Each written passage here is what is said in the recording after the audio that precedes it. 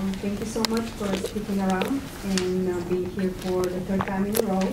Enjoy the program. We have wonderful presentations, and we'll do what we can to ask as many questions as we can. I do have a couple of quick questions for you. What did you think last week of the presenters? Yes, ma'am. They were very, very good. Just too many of them. You know what? We absolutely agree. And you know what it came down to, you guys? We're just trying to bring the best we could in timing because they volunteer their time. So you have to get them when you can get them. And we went from 5 sessions to 4 sessions. Do you think 5 sessions would be better going forward? Because we could have devoted a whole session on e-commerce. Yes. Yeah, you could have. Yeah. Would you prefer the 5 sessions? Anybody else want to second that or have another opinion? Hi there. Glad you could be here. Well, the only feedback we got on 5 sessions was it was too many weeks. We used to have 7 even. We cut it down to 5, and now it's 4. Well, ladies and gentlemen, this today is a critical part. 99% of the people that call me first want to know about money. And I always tell them money should be the last thing you think about, you know, but Eddie might disagree with me. But we're going to go ahead and start the program. You've met Eddie before, so Eddie, you're on. Good morning. Good morning. Thanks for coming back. Now, as you have noticed, every session is built to give you a piece of the puzzle. International trade, globalization is really a puzzle. If you miss one piece, guaranteed you will not get paid. If you don't do your marketing research, you will not be able to start. If you don't have a marketing plan, you will not be export ready. If you are export ready, but you decide, I just want to sell, good luck getting paid.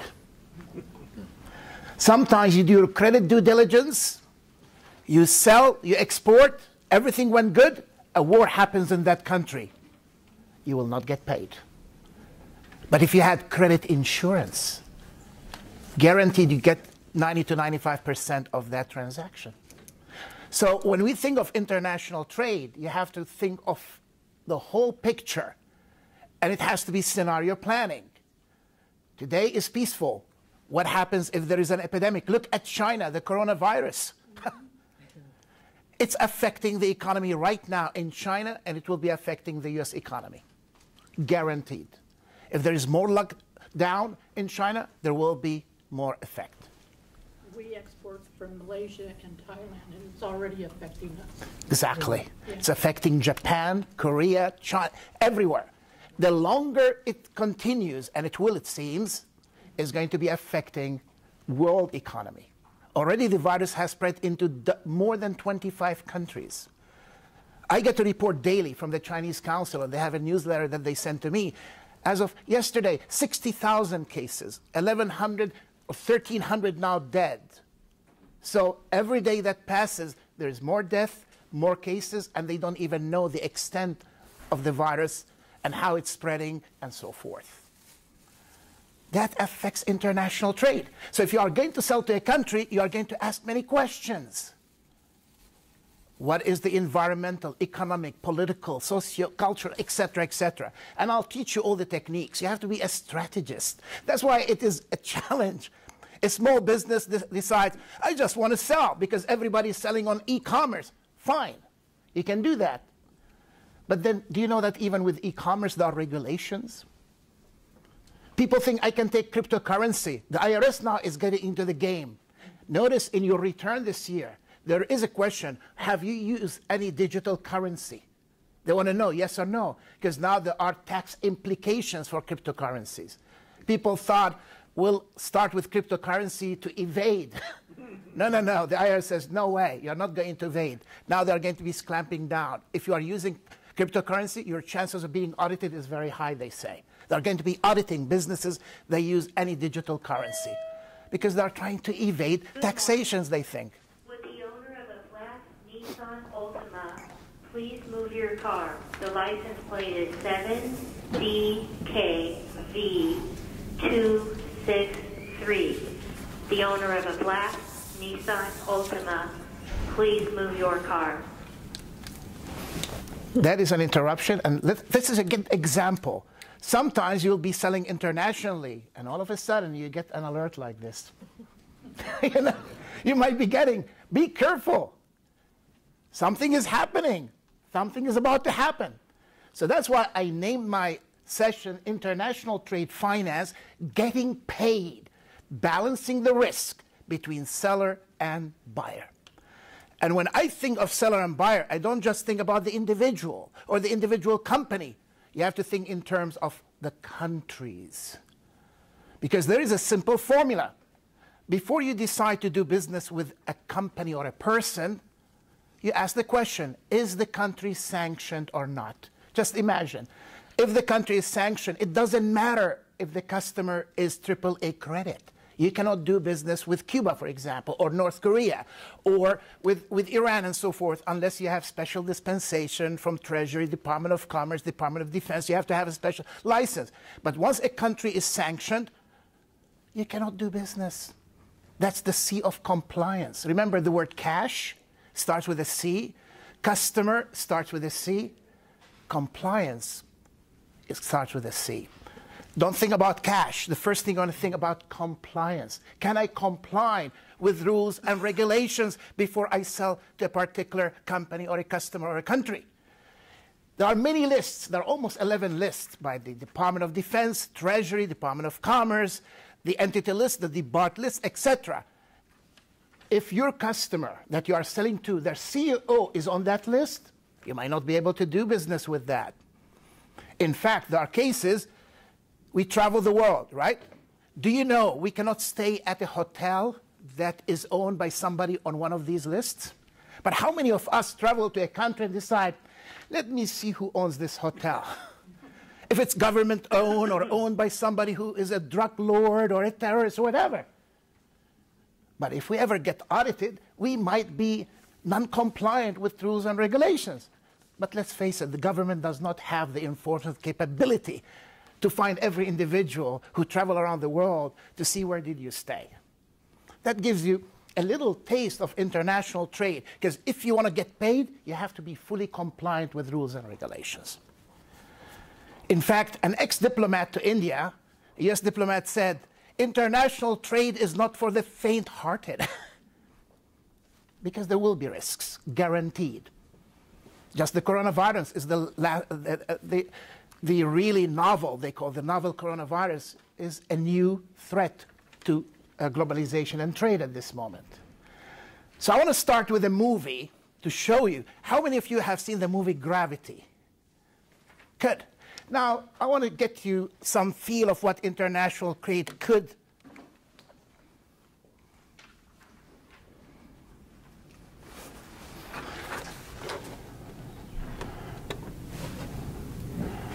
Okay, it's not there.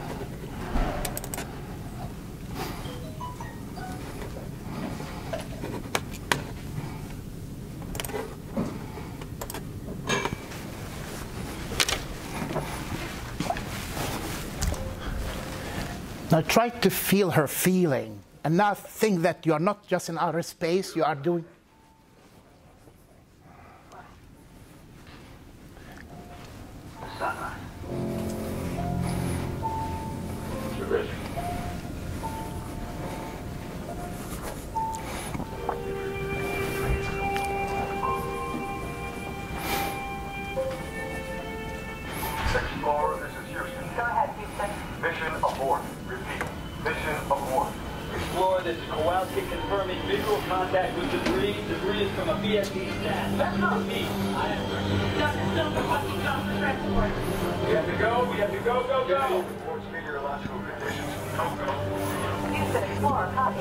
Explorer, Dr. Stone requesting faster transport to Bay Area. Explorer, do you copy? Explorer, permission to retrieve Dr. Stone. Your cell Houston, Explorer, copy. All right. We lost Houston. We lost Houston. Look, we need to get the hell out of here.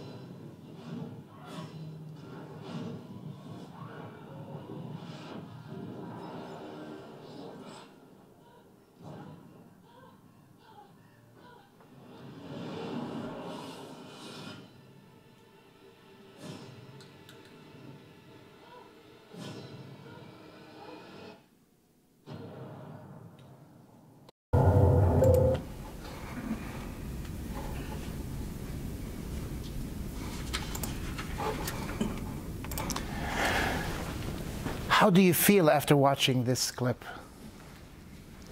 What emotions do you have? Last year, that was me at least 10 times a day. Exactly. Now I'm immune to it. I just go, okay. Open another notebook. Notebook. Exactly. Because I love the name of this movie, Gravity. Because what happens when you get a sales order or an inquiry or a request from a customer? It attracts you. See, there is a kind of gravity towards the sale, towards making things happen. And it's breathtaking. You see how it starts the movie with beautiful scene of the earth, the blueness. This is one of the most beautiful planets. Yeah. From high up, it's a beautiful planet. So you are gravitated towards it. I want the deal. I want the beauty of the deal. It's so breathtaking.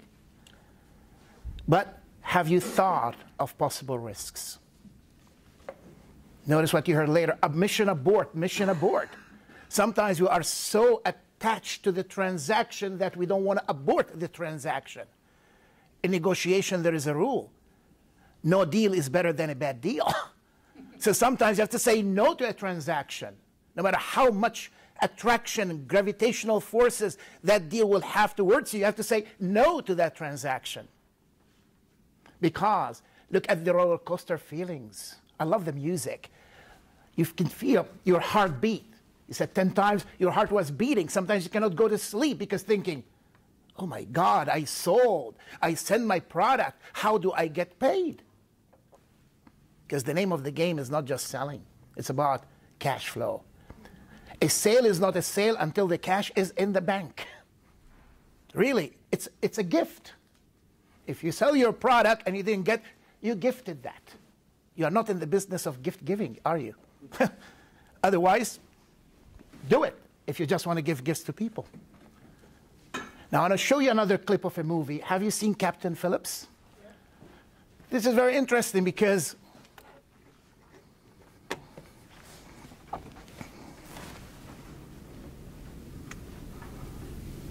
let's close this one.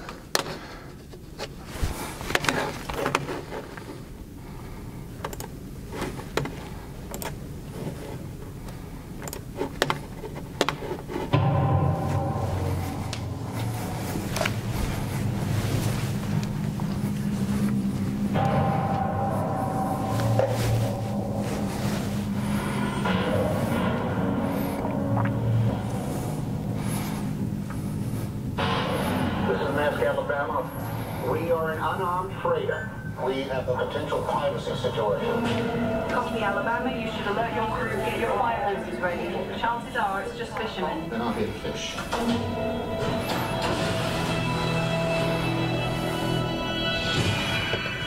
Listen up. We have been boarded by armed pirates. Stay hidden at all costs. No more any hostages. We will follow procedures. Lock down, go dead in the water, and wait for help. Stick together. It will be all right.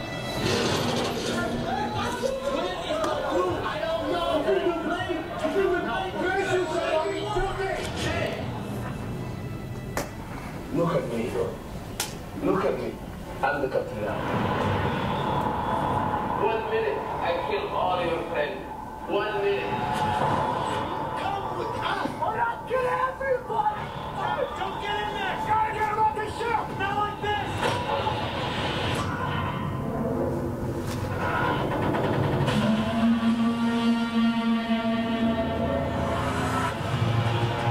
The Navy is not gonna let you win.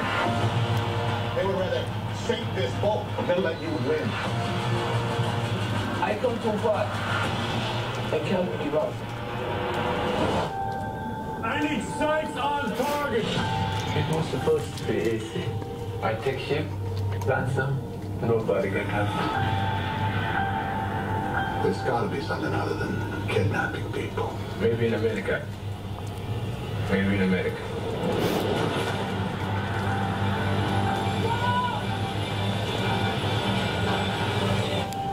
Captain Phillips, can you hear me? Captain Phillips, can you hear me?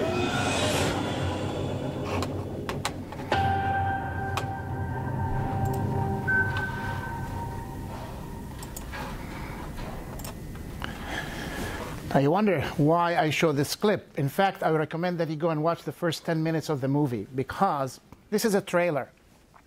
But the movie starts in a peaceful surroundings, in the home of Captain Phillips. You would think, wow, what a peaceful place. And then on the way to the airport with his wife, they are having a beautiful conversation. But they are talking how the things are happening too fast. And today, even somebody, if you want to find a job, you'll have 50 people trying to find what position, or 1,000 to try to find what position. I'm just paraphrasing. This is not the exact wording. But as he's going to the airport, you feel life is good. But towards the beginning, there are some things that he was checking, making sure he had a passport. The captain log was checked, routinely checked, and so forth. Which means, before you have a transaction, have you checked the conditions of that transaction? The economic condition in that country, the political environment and situation? But then, as he goes to the airport and bids his wife goodbye, it's a security alert. Even when you enter the airport today, you have security alerts. That means, have you checked the security alerts on your transaction, that you're going to be safe and secure? Once you sell, you're going to get paid? But unbeknown to him, in Somalia, this is their business. They're pirates. They have to make money. So they decide, they start in that village by the seashore, preparing to go and hijack a freighter. But it's funny that when he goes, said, oh, maybe just, it's a fishing boat. And he says, no, it's not. And then think of your transaction being hijacked by a possible prospect or a so-called customer in your mind, and then they hold you for ransom. I've known people that shipped into Egypt to other countries, and then once the freight arrives in country, the customer says, by the way, I don't want to accept it. Give me an extra 50% discount. Because, you know, you already shipped. Once it arrives, there is demurrage fees. There are other penalties. You try to bring it back, it's very expensive. And a lot of people say, okay, fine, I'll give you 50%, or just leave it. I don't want it, because it's going to cost you more to bring it back. So they'll hijack your transaction. Your profits will be decimated. They will be eliminated completely. So that's what international trade is all about. Think of the consequences. Don't just look at the breathtaking view of the transaction. Don't look at the dollar sign. Look at compliance. Look at risk. Look at cash flow that is going to be secure and protected. That's why in international trade, I'll share with you a formula, H to the power 3. H, to harness the power of international trade. You see, I'm not against international trade. I'm a proponent of international trade. It's a beautiful thing, only if you know how to harness its power. Because power could be positive, could be negative. It could explode in your face, or it could help you with nuclear energy. Harvesting the benefits. What you are learning is to harvest the benefits of international trade and halting the risks. There is no reward without risk. If you want to make money, there are risks involved in that making money. In fact, dealing with globalization, the first rule, dealing with change. Business changes every second. We are here in this room, I don't know what's happening around the world. But I make it my business. Before I leave the house or start my business, I listen to world news. Before I go to bed, I listen to world news. Because I want to know what's going to happen, what is happening, and what is happening before I go to bed. Because guaranteed, in these 7-8 hours while I was sleeping, like that movie, while you were sleeping, many things have happened. Today, an hour could make a difference. In the past, take this epidemic with China. Through the Silk Road will take months before anything passes. The virus has died. There will be no expansion of that virus. But because today, you cannot go to a country without seeing Chinese tourists. I went on a cruise last year. Imagine in the heart of Norway, in Oslo, in the capital of Norway. Guess who owns several of the souvenir shops today? I was there many years ago. I didn't see Chinese owners. Today, you see more Chinese owning places around the world than ever before. Just look at the Inland Empire. In Cucamonga, I bought my house in 1999. Very few Chinese. Today, there is a whole section that is owned by Chinese. I love to go eat my sushi. I go get it at the Chinese market. Imagine Japanese sushi, but I buy it at the Chinese market. Very important to see they're everywhere. So that means a virus that originated in China, because people are fanning across the globe, they are taking that virus with them unbeknown to them. So that's why international trade is about risk. That's why understanding the route means way. R, risk. O of opportunity, couch in uncertainty, threats. What's the antidote is exploration. You see what international trade is all about? In order for us to seek the O of opportunity, we are going to understand the risk. There will be uncertainties. There will be threats on a daily basis.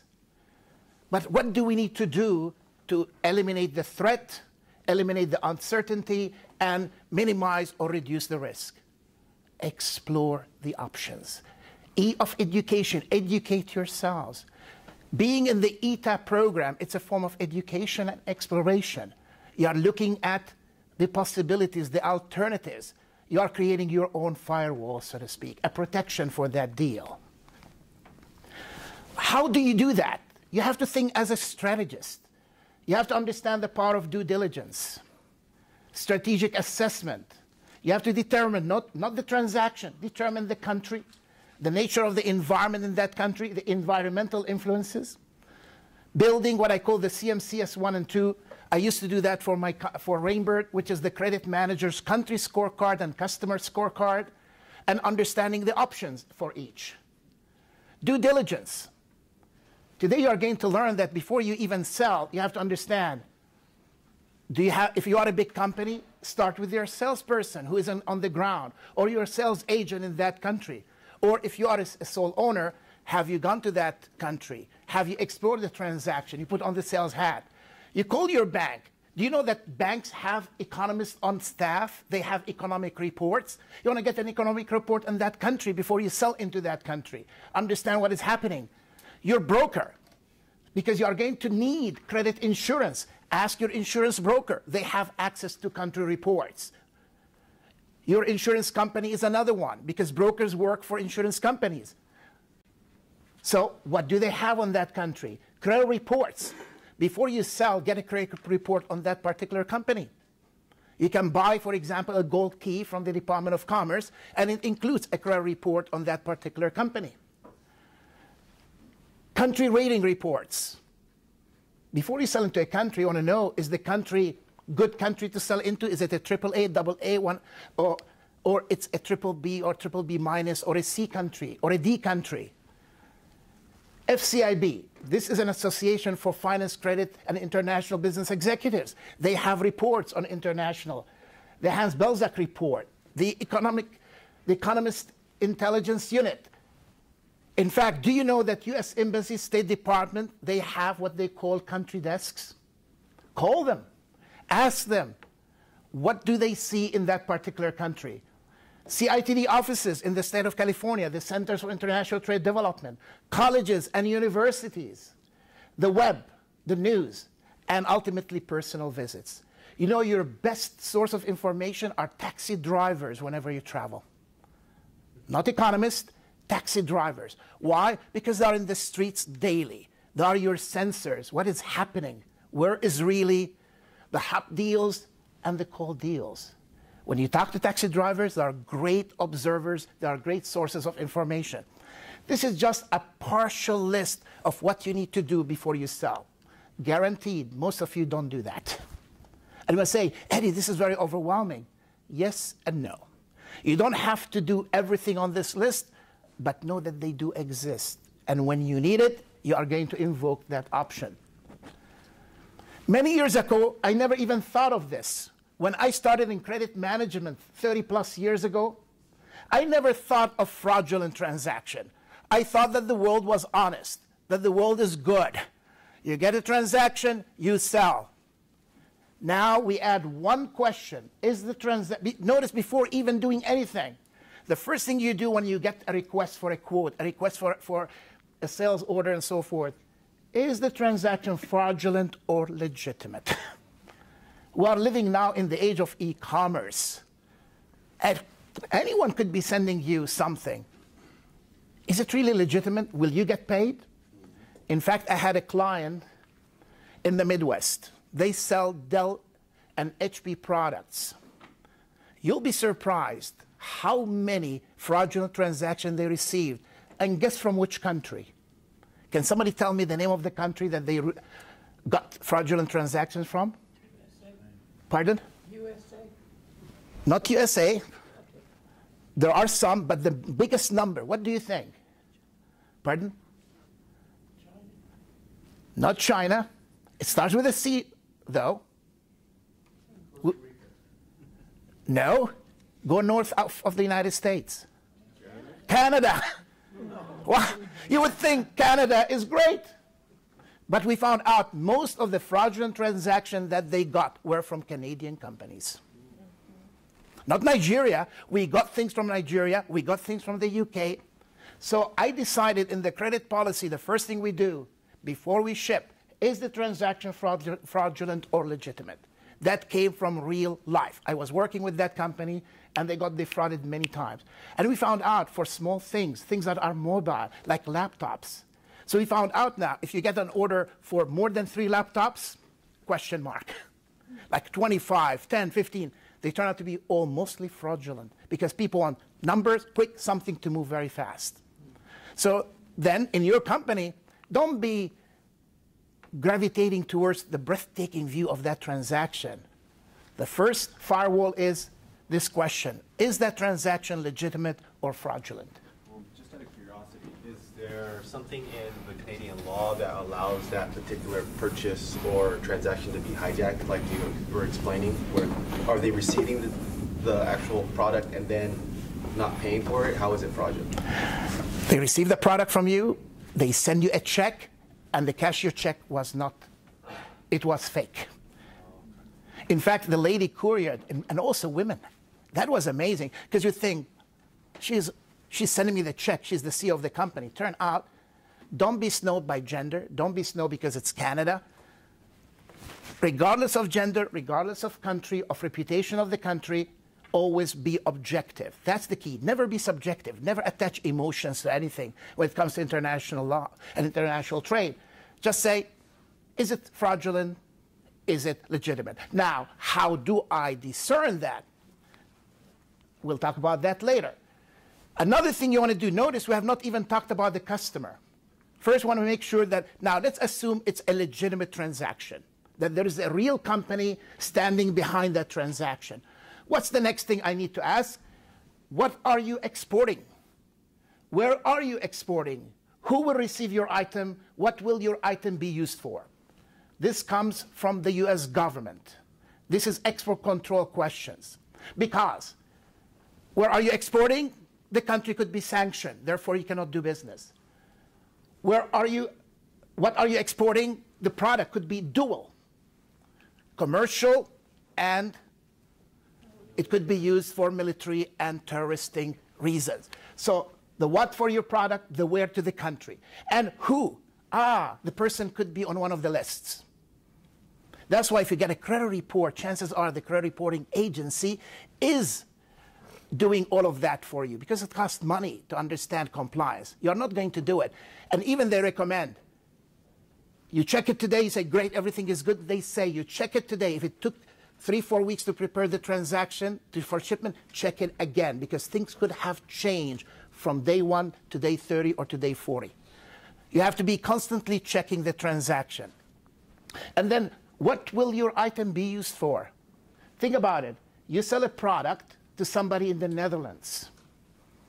Legitimate. Now, what if that Netherlands company, the Dutch company, is selling it to a terrorist organization? European law is different than the US law.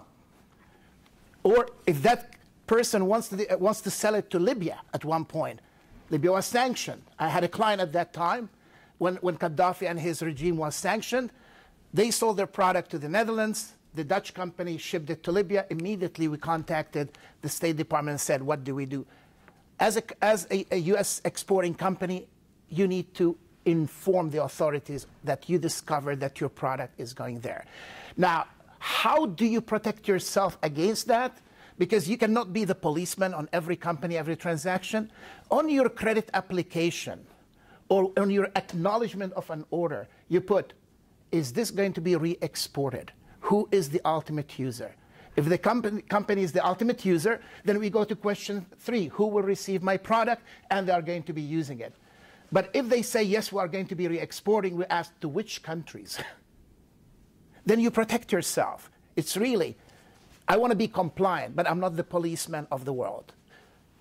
So remember the what, if there is a dual purpose, the where, the country if there's sanctions or not, the who, the person receiving, and the ultimate use. So you see, we haven't even started selling that transaction. Now you say, Eddie, this is too overwhelming. I cannot do all of that. Guess what? A lot of people don't do that. All it takes being caught. You get caught one time, you lose your export license. There is a book, Don't Let This Happen to You.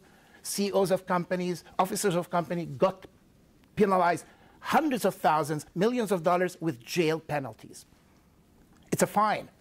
You take the chance to be fined. But if you do your due diligence from the beginning and you are compliant, you don't have to worry about any of these fines.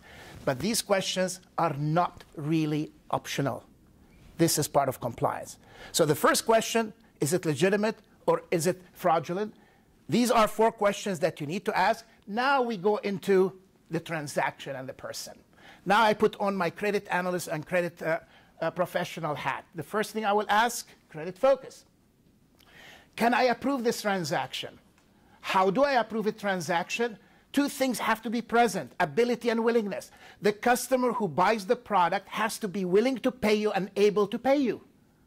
Shakespeare said, words pay no debt. If a company said, Eddie, sell me your product, I love your product, I will pay you. I will? No, that's I am willing to pay you. I am able to pay you and I will. Great. What if a customer, for example, is able to pay you but unwilling? That's where you work the deal, you protect the transaction. For example, if I tell the customer I want financial reports from them to assess the creditworthiness of the transaction, and they refuse to give me financial information, does it mean I cannot sell? No. It means I can go to a credit reporting agency, get a report on them, then I go to an credit insurance outfit and say, do you have something on this company? Yes, we do. They are great. Give me an insurance policy so I can ship to them. Then I can turn that unwilling customer who is able to pay me into a good transaction. Because if they want my product, but they are unwilling to give me financials, but they are able to pay for it, but now there is a third party, such as Exim Bank and others, that are willing to give me an insurance policy to sell, I'm in good hands. What about those willing but unable to pay today? In the long run, they will be able to pay, but not in the short run. For example, a company that wants $1 million, but they can only pay $30,000 a month. 30,000 times 12 doesn't come up to $1 million. But if you get a trade finance deal with Exim backing over 5 years, now they can afford to pay you that $1 million, including the interest, over 5 years. So these are the things that you have to think about. So then I look at think outside the box, seek trade finance alternatives. And what if the customer neither able nor willing to pay me? Reject the applicant. So you see, that's why you cannot overstep. This is really not an optional piece. You have to go through this matrix of credit focus. Now, bankers and credit professionals, before they make a credit decision, they subject that decision to what I call the C's of credit. In international trade, there are 22 C's. In domestic credit, there are 18 C's. But I want to highlight the key C's here. Character. Think about it. Think of a transaction as a person. What is the reputation of that company? Their character. You want to be doing business with people that when things get tough, they are going to be behind their decision and they are going to pay you no matter what. Capacity. I call that the income statement test. Do they have the capacity, the ability to generate the sales and the profit with which they can pay you? Capital. I call that the balance sheet test. That means, do they have the assets and the liabilities with the residual that they have an owner's equity that they can pay you? Do they have the cash in the current asset section of the balance sheet with which to pay for the transaction? Collateral. a company of good reputation, capacity and capital, they have the collateral. They can put personal guarantees, corporate guarantees. They can give you a CD of deposit, etc. They can give you a guarantee to the transaction. Conditions, which means you have to look at the industry conditions and also at the country condition, economically, business conditions. Computers, which means technological state. You cannot do business with a company that's still in the Stone Age. Are they with the technology today? See, these are basic C's. And then I will go down to common sense, which means, what's your gut feeling? Shall I do business with this company or not? And guess what? The HeartMath Institute tells us, when you say this is a gut feeling, do you know that we think with our stomach too, and we feel with our brains?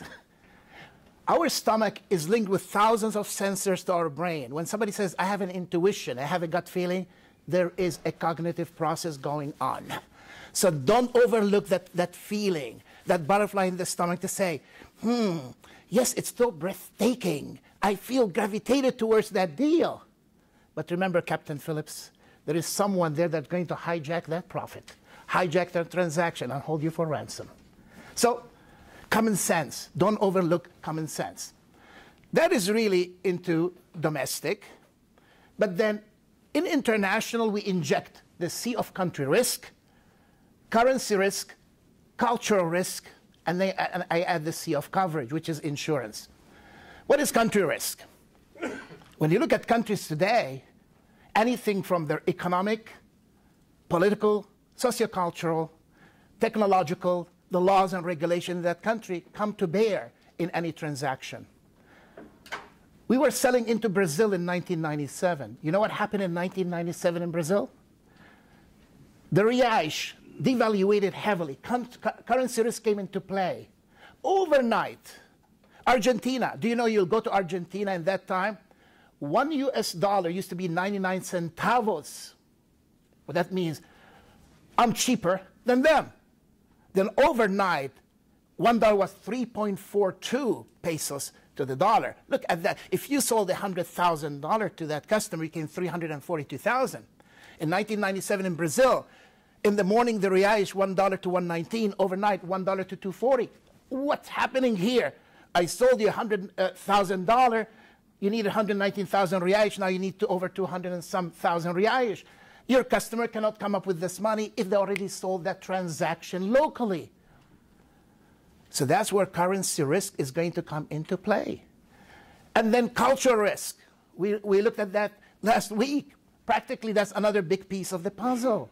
If you don't know how to communicate, how to connect on the cultural sphere, you're not going to get paid in a timely manner. You might not even be getting paid at all. But there is one C that is beautiful. Coverage. Have an insurance policy to protect your portfolio and that transaction. A case in point, one of my clients in Oklahoma sold into Vietnam. Thankfully, we had an Exim Bank policy. The transaction was $100,000. My customer says, great, Exim gave me up to $100,000. The order came to $102,000 plus. They said, no worries, we'll sell $102,000. That was the first mistake. You never go above the limit of the policy. $100,000 insured, you sell $100,000. The other $2,000 will be outside the insurance. All of a sudden, the Vietnamese company defaulted. And Exim Bank was decommissioned for a few months. But luckily, we sold the transaction before their charter ran out. And then we were hoping that after that, they will come back into commission, so then we can put the claims. We had to wait the 240 days of waiting period. We put the claim, and guess what? My client got paid $95,000 on that 102. 2,000 some they lost. The loss was 5,000. They lost 7,000 on 102,000 transaction, but their margin was huge. Therefore, they made money. If they didn't have that Exim Bank policy, they will be out $102,000 period. Zero. So that's the C. If you want to think internationally, have you thought of insurance coverage? And today, Exim Bank will be in the room, and they can discuss more about that importance. Now, let's think. You want to do business with a country. Assess the nature of the environment. Audit the environmental influences. Every day you need to ask the question. I call that the continuum of risk. When I worked at Rainbow Corporation, when a salesperson says, Eddie, I want to sell into Costa Rica, I want to sell into China, I want to sell into Peru, I want to sell into Dubai and so forth, the first question I'll ask on this continuum, is the country stable or unstable? Is the economic situation certain or uncertain? Is the environment static or is it changing daily? Is it simple to do business there or is it complex? A good example here. We are in the United States. Where is it simple to do business? In China or in the United States? In the United States. The United States. If I put the United States, I can say, simple to do. China, very complex. Most of the African countries, very complex. So you have to ask that. And then, once you ask these questions, you audited the environment, now you go deeper. Peel that onion. What are the pest analysis? In England, they call it the pestle analysis. They add legal and environmental, but we can include that into the pest. What are the political factors? It adds legal and environmental because government decides on regulations for rules and regulation and for the environment. So the economic factors, what is happening in that country economically? Socio-cultural factors. Think about it. I always say, when you look at China, I don't look at the politics or the economy. I look at the socio-cultural factors. If anything were to affect China, will be the demographics. Look, with the epidemic, that's part of sociocultural. You are dealing with people. Because China has 56 ethnic minorities. If one of them goes out of control, the others will follow suit. There will be some kind of coup in that country. India, look at the sociocultural. Because you have, these two countries command over 40% of the population. Look at Egypt. What down Mubarak in Egypt? The young population, 84% unemployment. And Facebook, when you combine Facebook and 84% unemployment, the government was out. So today, to me, I always look at sociocultural because people need employment. If you cannot give the young people work, and today with gig economy, God help us. Because it's only a matter of time before people, look what's happening in Chile. Chile was one of the most, after Pinochet became very nice and peaceful. We are not hearing that on the news every Friday, every weekend. Like what's happening in Hong Kong, there have been demonstrations in Santiago, Chile, because of equity issues. Thanks to the internet, people can see, oh, America and the West are doing fantastic, but we are poor in this country. Oh, the rich are doing great, but what about us? The 1% owes everything, but the 90% owes nothing. Sooner or later, these will come back to haunt us. So when we are engaged in international trade, think of those issues. Because have credit insurance before you sell into that country. Protect that transaction. Because overnight, China has proven, Hong Kong, who thought Hong Kong can be demonstrating week after week after week and really challenging the dragon? It never happened before. They would have been squashed by now. The army would have gone in, but because of China and international business that they are doing, they are trying to keep the West at peace because they want the business. Technological factors, you cannot ignore. Today we have logistic chains. Technology, blockchain, now is part of that technology. So technology is very important. I mentioned the credit manager country scorecard, and this is how I build it. In fact, I'm sharing a tool that I use with my clients and I use myself as a credit professional and trade financing manager. There are 10 blocks. Understand the environment for the country. Then you ask the question, what is the political, economic, sociocultural, technological state in that country? Then you assess the banking and FDI. You know what's FDI? Foreign direct investment. You know why is that important? Many years ago, you would hear 60 billion went to China and only 4 or 5 billion went to India. Now it tells you where the world is looking to do business. Therefore, you start looking towards China. Now notice the Chinese have invested heavily in Africa. I was surprised. I was visiting a friend in Zambia in 2009. Do you know in Lusaka, Zambia, there is a Chinese casino? And as we're taking the bus to go down to Victoria Falls, I couldn't believe my eyes because the copper belt, Chinese lettering everywhere. China is buying the raw material and resources of Africa. They are now commanding governments in Africa because they go in, they are building roads, they are building airports, they are building seaports, and so forth. This has been happening while the United States was asleep at the wheel. And you don't realize that until you travel to those countries and see the depth of the Chinese investment into that continent. You know why? A lot of economists say Africa will be the next player. On purpose, they're keeping that giant dormant. They were now taking care of China, taking now India, but ultimately a lot of investment will be going into the African continent. Look at country rating and IMF standing. Listen to the news, listen to the locals. Seek input from the Foreign Commercial Service, the USEACs, United States Export Assistance Centers, State and Commerce Department. And ultimately, what is your company's strategy and appetite for risk? So you see, these are the 10 blocks of the, I call it the credit manager country scorecard. What about the customer scorecard? The first block is the C's of credit that we discussed. There will be a subjective, objective, and a mixed factors in that. Then avoid the bad C's of credit. Competition, complacency, and carelessness. When a salesperson comes to you and said, oh, boss, I got this transaction from China. My competition is selling into China. I want this to be sold into China. That, I don't care what the competition does. They could lead you into a minefield. Your competition might have the resources, the connection, the relationship that makes the transaction very successful, but you might not be able to do the same. So you study the competition, you do a SWOT analysis on the competition, but you decide based on your company's strategy and your intent and your cash flow realities, your banking requirements, and so forth. What about carelessness? A credit manager will say to a salesperson, they need to sign this application and fill it out. Eddie, don't worry about it. They will sign it. No. Once I ship, they're not going to sign my credit application and the guarantees. You cannot be careless. You cannot even be complacent. Eddie, but this company paid. If they paid last year, it doesn't mean they'll pay today. Look at Eastman Kodak, how many years in business they went out. Wonder Bread, Hostess. A lot of companies that were in business for 150 years, 100 years, they went out of business. So you cannot be complacent.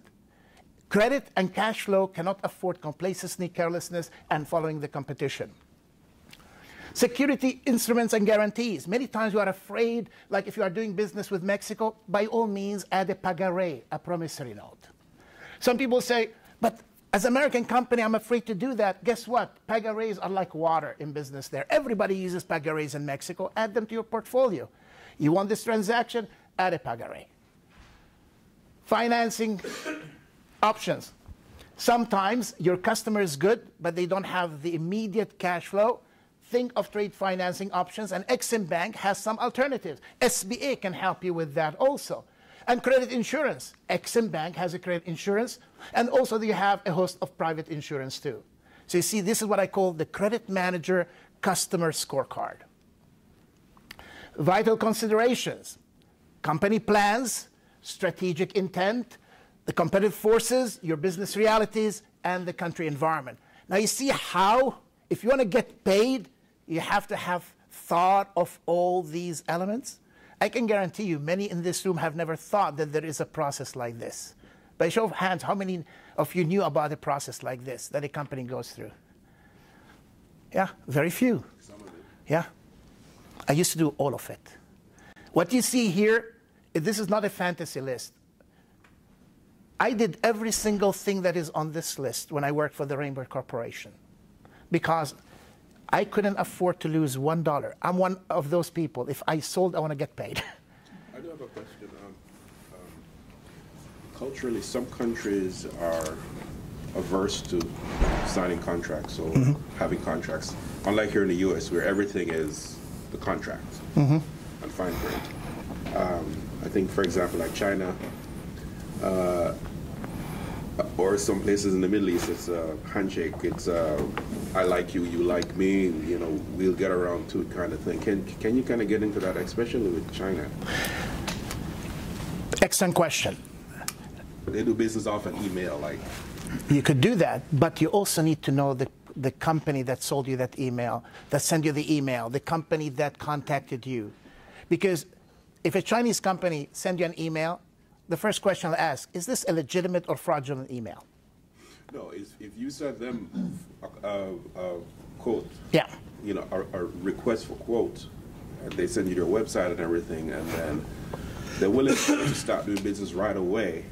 Send me the money, I send you the product. Oh, that's different. You're talking about, you're dealing with a vendor here. You want to buy their product. That's a different relationship. But also, if you want to buy a product, you want to make sure that they exist.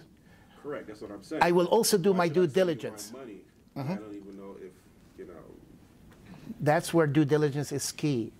Right now, in credit management, we are using the same technique for vendor compliance and vendor due diligence.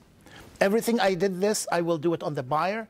But now also, we use the same techniques. We get a credit report. The first thing I will do, let's say, if you want to buy a product from a company in China that is wholly owned by Chinese, the first thing I do, I will ask the question, do they really exist? Are they a legitimate company? I'll try to get a credit report. I'll call the Foreign Commercial Service. Maybe they heard of this company or not. I'll go on the web. I Google the company. I'll put their name in the news. Like one of my clients in Oklahoma called me and says, Eddie, we're getting this order from Nigeria. We were Googling. We found that the order was not legitimate. It was a small home garage. Then we got another order from Kenya. And the guy told us, I am in the industrial zone.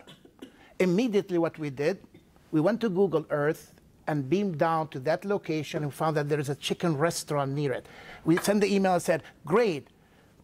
Can you tell me what's the chicken menu in that restaurant? If you are legitimate, you can walk across or you can eat there and you tell me what the chicken menu. They couldn't. We didn't sell to them. See, today, thanks to Google Earth, you can actually locate a company, understand if they are doing business from a garage or like they got an order even from the US. We put Google Earth and we found out that it was a garage. We saw a car and we said, oh, you are presenting yourself as a company, but with buildings. That's not a company with building. That's an address of a garage in Kansas. So in essence, that you could not have never done years ago. But now with Google, you can do that. So whether you are dealing with a vendor or whether you are dealing with a customer, due diligence is key. You cannot sacrifice due diligence. Now, culturally, if a company says, you know what, I do business on handshake. I lived in the Middle East. My word is my contract. I understand that. But before I accept your word, I want to know that your word is your oath, that you are legitimate, you are a gentleman, you are a lady behind it. If you tell me something, you are going to do it. I will get a credit report. I will check your name all over. Like, for example, we got another transaction from Africa for this client. And on the credit application, they named officers. I Googled every name of the officer, and I found out several of them were under corruption indictment in their countries. I'm not going to do business with people with corruption indictments, even though if they are the chairman of a company or not. And at one point, there was the minister of that country. So imagine, ministerial power, big deal. You see, character is not position. Reputation is not position. I could be the president of a company, but it doesn't mean I'm of full moral character. I could be a pauper in the street with a flea market, but I could have excellent character.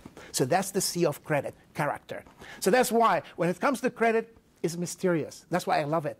Really, there is a lot of sensory experience. There is common sense that comes into play. There is intuition that comes into play, as well as the figure.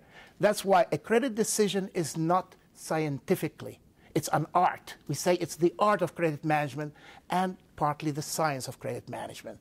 Why? Because there are facts, figures, but there's also intuition and interpretation. Take a balance sheet. I can window dress my company. Assumptions produce numbers. Assumptions are not fact. We assume things that's not factual. Therefore, a lot of figures on a balance sheet is going to be built on assumption. In the income statement, going to be built. That's reality. I sold X, but I can change some of the figures. I can change the tax implications. So when I look at it, even as a financial analyst, there's a lot of interpretation. That's why we say gap versus gap. generally accepted accounting principle versus games accountants play. So you say GAAP versus GAAP.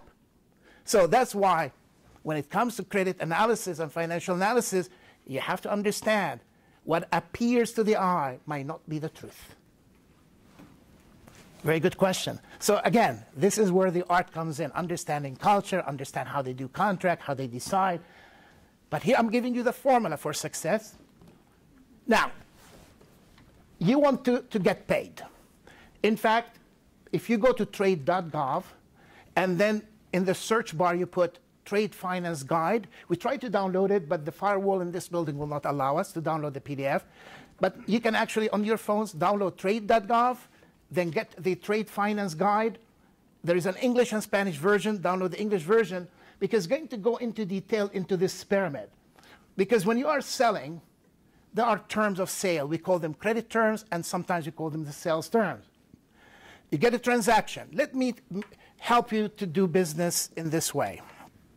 Remember, when you think of the word contractual obligation in business, think of a marriage. You don't go to the streets and find the first person said, that's my future mate. You don't just get an email and say, great, I want to sell. Because you don't know someone, everything starts with cash in advance. The first transaction, second, third, fourth transaction, I recommend, if after you have realized it's legitimate and you haven't violated the 4 questions, the country, the product, the duality, all of that, they say, great, let's get acquainted. Let's start with cash in advance. Now, as you get acquainted, you say, I like this customer, they bought, they paid. They bought, they paid. They bought, they paid. Now, there is one caution. Bust outs happen this way. Sell you an order for 1,000, I pay you 1,000. 5,000, I'll pay you 5,000. 10,000, I'll pay you 10,000. And then I hit you for 50,000, and then good luck, they disappeared. You see, again, it's the art of credit management. So I have to think, is this a bust out situation? Are they really snowing me, paying for a few weeks or a few months, especially if they want to do it very quickly? You don't build, remember, you don't get married overnight. So in essence, you do, let's get to know. Instead of saying, now great, cash in advance, then after that we say, especially international trade, let's invoke the banks. Let's have now intermediaries, matchmakers to help us to understand one another. Like you have today eHarmony and so forth. So they get your profile, that profile, they start to match you. Now, Mr. Customer, you want $1 million, $100,000, I will accept a letter of credit. The first one will be letter of credit at sight. I don't give any terms. And we get acquainted more. Now we go letters of credit with terms. 10 days, 15 days, 1 month, 2 months. I was able to go up to 2 years. Banks will give you 180 days. Then you can extend it and extend it. If the bank wants to give that client more, I'll do LC discounting for me, as if I sold on cash, so to speak. That we call that usance letters of credit. That means there is a term. Now, but remember, letters of credit cost money. If you go to a bank, you try to open a letter of credit, it costs money for the seller, it costs money for the buyer. But we are now courting, the relation is good. Now we say, fine, let's get engaged. Now, forget the letter of credit. We want to save money. I trust you enough. We'll do what we call documentary collection. Instead of opening a letter of credit, I will send the paperwork through a bank in that country.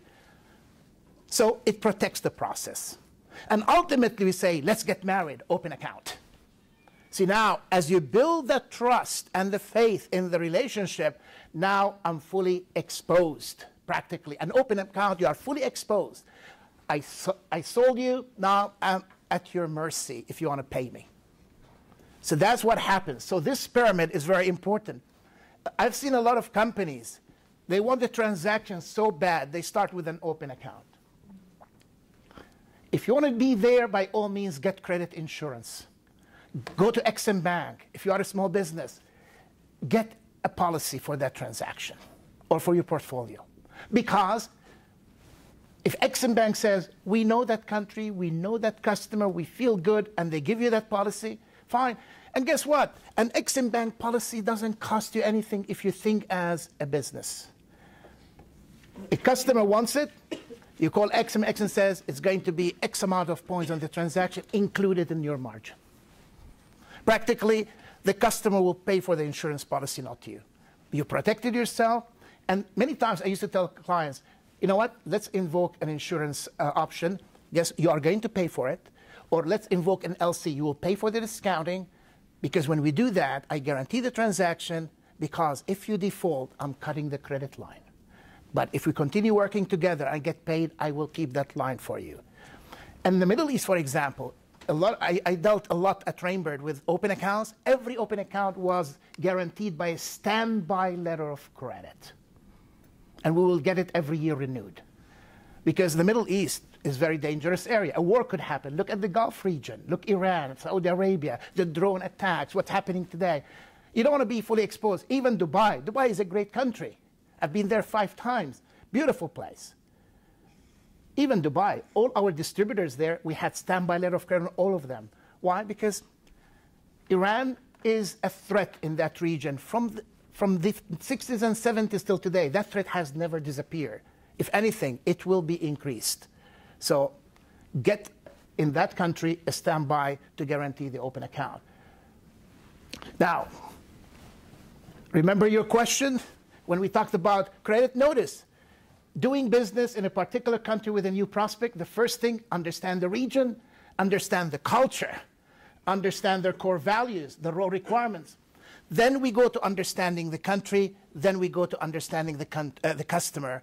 So we go from the general to the particular. So this is really the pattern on international trade. If you want to do business, you start from the stage, the macro stage. Like if I want to do business with China, I won't start with China. I'll start with Asia. That is the bigger state. The region is Asia. Then the spotlight goes into the culture in that region, and then the culture into that country. Because first understand the regional, because when you think of China, think of North Korea. There are relationships with, if North Korea does something to the US, China will be involved. So South Korea will be involved. That's why you have to look at the region first, the culture influences, the requirements for the region, and now you go into the specific country in that region. After that, you go into your customer in that country. So from general to particular, region, country, prospect, customer. When you think of cultures, there are 3 kinds of culture: active, linear active, multi-active, and reactive. Linear active, the US. All the Anglos we have, 1, 2, 3, 4, 5. Multi-active, these are the Hispanics. They multitask. They get too many interruptions. Reactive, these are Asian culture, China, Japan. You don't even see their facial expressions. Sometimes you are in a room negotiating and you can never read. They take in the information and they react. So that's very important. So they are reactive cultures. Framework, tools, continuum of risk we discussed, the pest analysis, the credit manager country scorecard, the credit manager customer scorecard, the matrix of ability and willingness, and the C's of credit.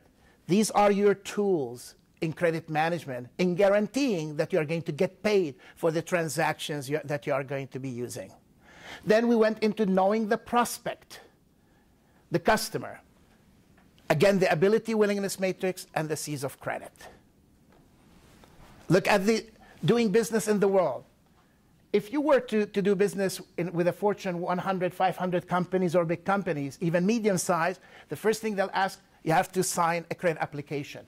Then get a credit report. Then I'm going to do financial analysis, determine the documentations needed, especially international. If I'm shipping a product from the US to Canada is one set of documentation. If I ship the same product from the US to Mexico, there might be a different, might be the same because of USMCA, but there will be always differentiators. Case in point, when I worked at Rainbird, I can easily send an invoice to all of our US distributors. The invoice is a legal document. I can go to court with that invoice. When we opened Rainbird Mexico, our attorney said, guess what? Your invoice alone is not a legal document because you have to add 2 things to that invoice. That invoice has to become like a pagare, promissory note, a section where they sign, and there should be another section says acknowledgement of receipt of goods in good order. I said, why is that? He says, then when we go to court, the judge will say, okay, I see the invoice is undisputed, there is a pagare in that invoice, and there is acknowledgement that the goods were received in good order. Then there will be no dispute in the Mexican courts. Then it goes to what they call the executive path, the express path for litigation versus the ordinary path that could take years. And once you get a judgment, good luck to enforce that judgment even. When we opened Rainbow Australia, our attorney said, yeah, the way you do business in America is one thing, but in Australia we're going to add an indemnity agreement to shoulder all the credit lines that Rainbow is issuing to its distributors. In Mexico, our attorney said we need to have solicitud de línea de crédito, not only solicitud de crédito, but also for the credit line, because it will help us in court. I have my application signed, but also I have another application for the line of credit issued to that Mexican company, evidenced by a pagare behind it. So while in America, I can sign an application, I can send you the invoice, a statement, and then you have to pay me. When we did Rainbow Dubai, things changed. So in essence, when you are doing business, understand the documentation. What one country requires is not what the other. Take security instrument and guarantees. When I used to work at Rainbow, I bought a book. Many years ago, I paid $195 just samples of pagares throughout Latin America. Like a pagare in Venezuela is not the same as in Mexico. It's not the same as in Peru. It's not the same as Costa Rica. And that attorney did a beautiful job. He went to all these countries and took samples of pagares. So right now, it's preferable. If you are doing business in Mexico, make sure it's not an English pagare, a Spanish pagare and Mexico pagare. Maybe ask your distributor or your customer, go get me a pagare from Mexico. Let me look at it, but make sure that you know what every word in that pagare. Have one in English, word for word, what the Spanish reads, so you can compare the translation. Make sure that your intent is there. Everything you want to be in that pagare is there. But think about it. A Mexican judge looks at Mexican pagare templates, while a Venezuelan judge looks at Venezuelan templates. So in essence, if you want to do business in Venezuela, have a Venezuelan template pagare, not a Mexican one. So that's very important about documentation and security instruments. Deciding on the credit limit. How much will I give that customer? What terms do I need to give the customer? Is it net 30, net 15, net 60? In Canada and the US, 30 days are great. It's the norm. You go to Mexico, they say, oh, no, 30 is not enough. We need 60. No, I had a rule, North America, Canada, Mexico, and the US, 30 days for my distributors. Now, it stands to reason, if I want to send a shipment to Brazil, on the ocean, it's going to take 45 days before it arrives, or maybe, then I will give them 60 days. I might even give them 90 days. So there are many factors that go into what type of credit limit and terms I should give to a customer. There are logistic issues that go into that. But remember, the pyramid, always start with CIA, cash in advance. And remember, cash in advance is not a check, because a cash in advance is when money is in your account. A check is not money in your account. A cashier's check could be fraudulent. I've had a cashier's check that was not a cashier's check. So be careful, even with cashier's check, they might not be real. Even green bucks, $100 bills, might not be real. A good example. I was in Santiago, Chile one time. I took my wife. With Rainbird, my visa was for 5 years, so I didn't have a problem. I needed to buy a visa for my wife. So I whipped $100 that I took at Chase Bank. So I give it to the lady there. She says, sorry, I cannot accept that $100 bill. And I said, I got it from bank. It doesn't matter. It's AF series. I said, what does it mean? Drug money. I said, but this is not drug money. It came from the US, from my bank. I will not accept that. So, okay, no problem. I took another $100. I don't accept that. Luckily, I had a third one. Oh, yeah, that is okay. Here it is. Legal tender, $100 bill. I came back to the US. I was able to go to my bank, and I spent them. Was accepted in the United States, but was not accepted in Santiago, Chile, because she had a list. Because a lot of Colombian drug lords were using those types of series, AF series and so forth. Wow. Can you imagine if I didn't have a credit card at that time, because I was ready to give her my credit card if she said no to the third one? That tells you, even dollar bills might not be real. I went to the bank the other day, to California Bank and Trust. So I gave, my wife gave her to deposit. She put those dollar bills into their machine, and it keeps pushing the $5 bill out. I said, what's that? The machine cannot read it. But luckily she said, no worries, I will, and that's all. But can you imagine if that was $50 or $100 bill, the machine cannot read it? What do you do? So even cash. Cash is when that money is wired to your bank account and the bank says, now, free and clear, you can use that money. So that's when I think of cash in advance. And then explore coverage, credit insurance, and explore trade financing. Now the pyramid. In fact, we don't need to go through that because when you download, why don't we do this test? On some of your phones, can you Google trade.gov? I want to see if some of you can get this, because we tried to show you this tool, but if you go to trade.gov, let's make a little exercise here. Is anybody there? Tell me when you get to trade.gov. If you are there, in the search line, put Trade Finance Guide.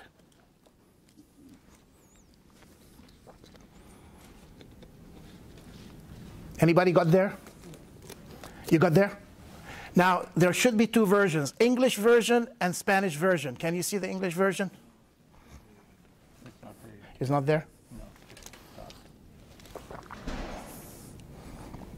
Let's go to Google and see where we can get that. Yeah, Google Trade Finance Guide. Trade Finance Guide.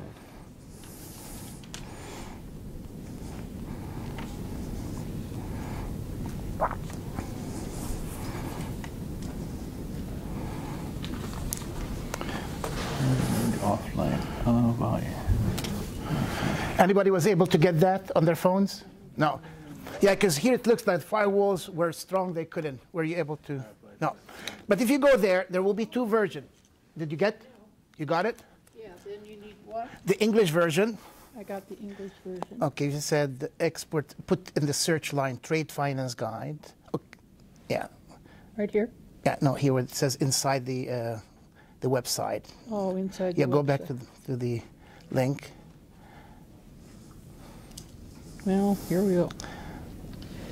Now I've lost it. I'll find it. Okay, but if you find it, one thing you are going to find, there will be 2 pages on each up, like cash in advance. First, you are going to find a page that talks about risk between seller and buyer, between open account and cash in advance. Think about it. When I sell on cash in advance, I'm the seller, fully secured. I get the money before I ship. The buyer, fully exposed. They send me the money before they get my product. But if I turn tables, I gave them an open account, I'm now fully exposed. I send my product, it's a gift to them, and now all of a sudden, if I don't get paid, I lost that sale. So now I'm at the mercy of the customer paying me. So the customer is secure, but I'm fully exposed. So it's a continuum. Now, risk to seller versus risk to buyer. It's up to you to decide. But I mentioned, I always started at Trainbird with cash in advance until I felt secure with the customer. Then little by little, opened the spigot and took them to open account. These are some of the slides that you'll find in the book. But one thing I want to talk about, when it comes to commercial letter of credit, there are 2 kinds. A letter of credit or a standby letter of credit. A standby is when you have an open account. The standby will cover it. Just in case you don't get paid, the standby will come into play. Otherwise, a commercial will be transactional. These are some of the benefits. So in that booklet, everything that you see here is in the booklet. That's why I just wanted to show you. Now, if you have an open account, how do you immunize your open account? Imagine if you sell somebody a $100,000 product on open account, make sure that you have a personal guarantee or a corporate guarantee. Like if you are selling to a corporation, make sure that their board seals a guarantee for you. They put their stamp of approval on that guarantee for you. And in Canada especially, if you have a personal guarantee, you have to renew it every year. I used to send it to all my clients that I have guarantees. And especially if the wife is added to that guarantee, make sure that you have both signature of husband and wife on that guarantee. And then bank guarantee in a form of LC or standby, promissory notes and peg arrays, And ultimately, credit insurance is what I tell people to do all the time. Get the credit insurance to immunize the open account. Now, the payment method of risk. Choosing a payment method requires finding the right balance between seller and buyer risk. For every method that we talked about, there is a cost, whether letter of credit, documentary collection, even an open account, there is a cost to you as the seller. Because what if your bank says your borrowing base is going to be by your receivable, but no receivable should exceed 89 days. At 90 days, you become ineligible. Now, it costs you. You will not be able to get some cash flow. So be careful. What are your covenants with your bank when you give terms? U.S. companies generally don't offer the longer terms requested by buyers. Why? Because we are cash and carry in a sense. Trust in God, but all others pay cash. So that's very important. And then learning about payment methods, now understanding the different risks for the different methods will help you to be more adaptable in international trade. Now, in some countries, there will be no options whatsoever. There are no local options. Exim Bank is not open. Credit insurance is not open. Try to sell to Zimbabwe today.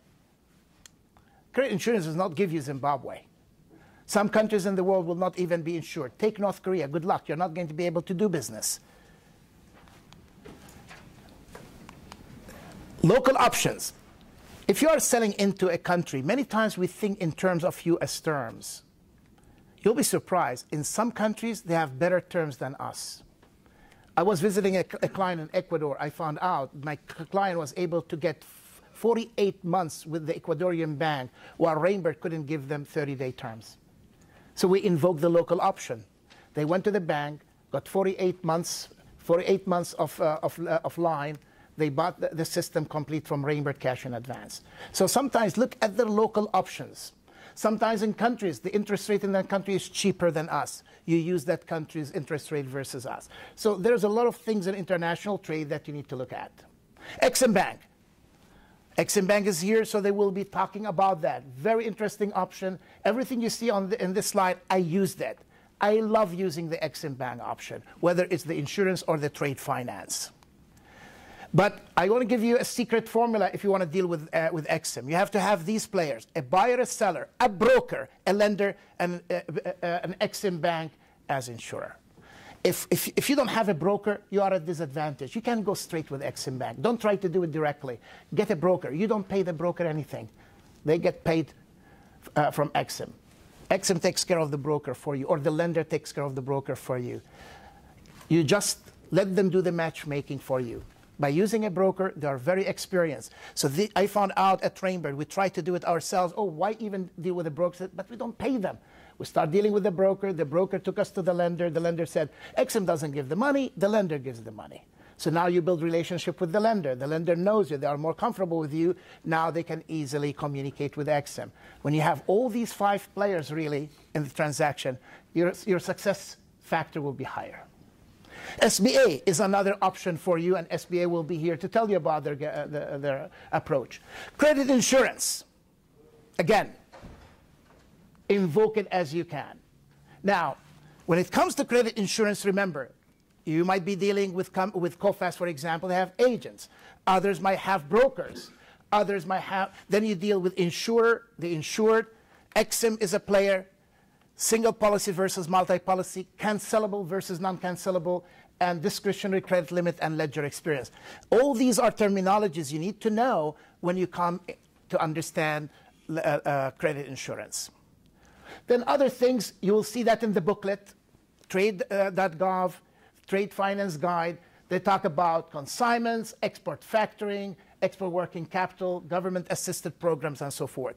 I can tell you this is one of the nicest tools that I have. They have it in Spanish, they have it in English. Practically, how do we harvest the benefits? Educate yourself, build alliances with banks, partner up with finance companies, institutions, work closely with your brokers and ECAs, which is the export credit agencies. Know what's out there. Sometimes Export Development Canada could help, and so forth. If you have a Canadian content versus and US content. Harvesting the benefits, if you understand all these payment mechanisms, understand the risk between seller and buyer, you are going to increase your export, you are going to protect against risk, increase ability to obtain financing. I have a client who has an insurance policy on their trade receivables. They're getting a better percentage from their bank on their accounts receivable because they're insured by Exim Bank. Customer goodwill and loyalty. Now you can give your customers better terms when you have a credit insurance or you understand the risk. Meeting or exceeding the competition, and ultimately you increase your market share. Remember, when you are dealing with the world, there are metaphors that you cannot escape. The serpent and the eagle. Practically, you have to be as cautious as the serpent, as farsighted as the eagle. You also need to understand the fox and the hedgehogs.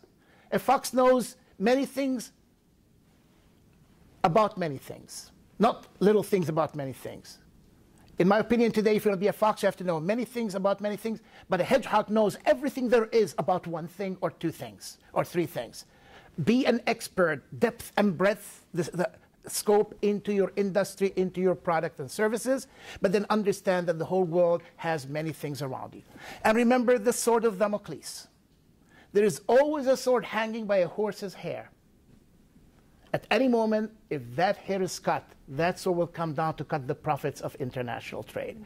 Every transaction has a sword of Damocles hanging above it. And remember the route.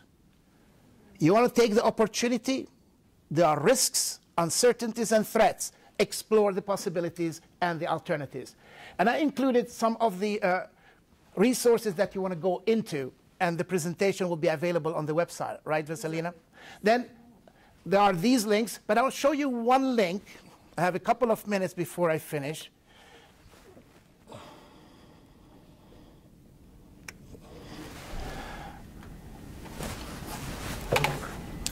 This is a list of countries by rating. Like, if you want to find a country, I love this on Wikipedia. It tells you the country, it tells you the rating, as Standard & Poor's. It goes through all these countries. It goes into Fitch. It goes into Moody's. So it's important to know.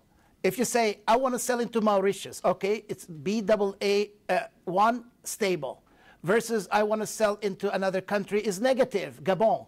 Or I want to sell into Croatia, Costa Rica, now it's negative. It gives you a little bit, some ideas. Exim Bank also have country lists like this, but then you have the doing business website, how to do business. You have links in that website, but I like this one, Export Development Canada. You go to country info, for example, you say, I want to do business in Australia. And I love this, what they say, Australia, open door, open. What this means, actively pursuing business. All EDC solutions are available in this market, subject to regular approval criteria. Like if you say, okay, let me go and see some other country.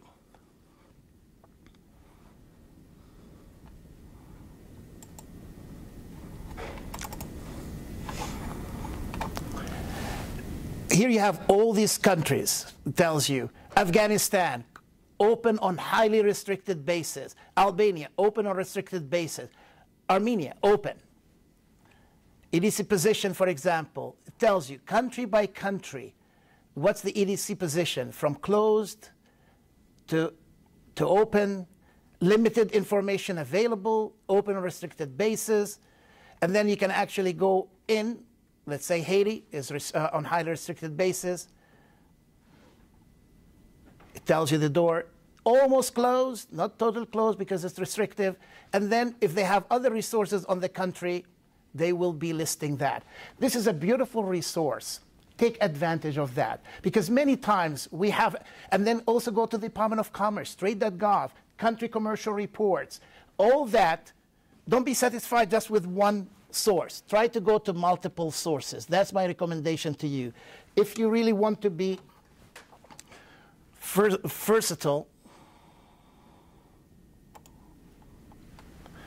these are some of the websites like export.gov, the Global Credit Consortium. That's a website I created to help my clients and the students in the high school. Exim.gov, trade.gov, state.gov.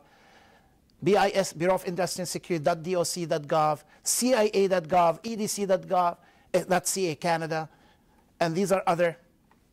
And remember this beautiful quote, "The cave you fear to enter holds the treasure you seek." Yes, international trade, globalization is a cave. There might be dark spots in that cave. Maybe as you try to enter the cave, it's totally dark. Yesterday I was watching, like when people go into a cave, they have a light. In Borneo, they were discovering, and they found a beautiful graffiti inside that's about, they say, is thousands of years old. Handprints of the original people and so forth. And they say that was the first time they ever discovered that cave recently in Borneo. So imagine if somebody didn't take the initiative to enter. At the beginning, as they were going to the cave, they felt it's tiring, it's exhausting, it's not exciting. But when they reached deep into the cave and they put the light on those they said, wow, the first time ever the expedition found those kinds of markings in that cave in Borneo yesterday. So remember, the cave you fear to enter holds the treasure you seek. And with this, it's 10 a.m. and the presentation is done. Thank you very much.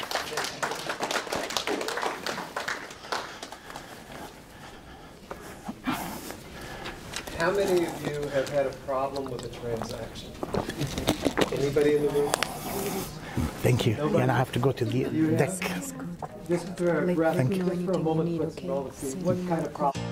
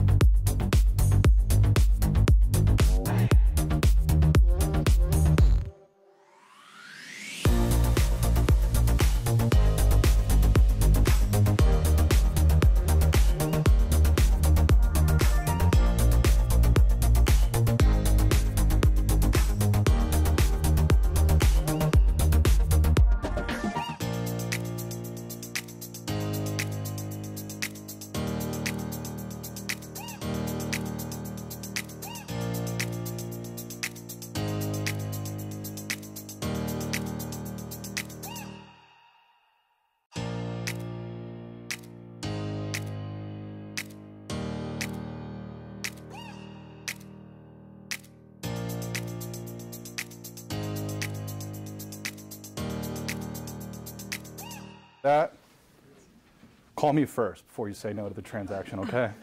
Don't just say no. Don't say no. But I know what he's talking about. International trade, like he said, is risky. That's why the Ex-Im Bank is here. Before I go into my slides, my name is Brian Rothblatt. As Vasilina mentioned, I've been with Ex-Im Bank now for a few years. And I think I did the ETAP here a couple of years ago. Who's in the audience? Who's seen me speak before? There's a few people in here that look familiar. I think I saw you last time. Okay. With no further ado, let's go ahead and get into this thing, guys. How many people have heard of Ex-Im Bank prior to Eddy mentioning us? We have a few in the audience, okay? We're America's best kept secret, obviously. Hopefully not anymore. My job is to do outreach and to teach you folks about the Export-Import Bank and exactly what we do and how we can help build your international portfolios. Start out with, we've been around since 1934.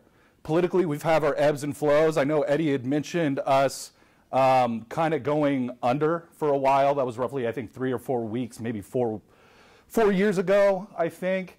Regardless of whether or not you're if you're an Ex-Im Bank client, if you have a policy with us, we're going to see that policy through, regardless of whatever's happening in DC or whatever's happening politically.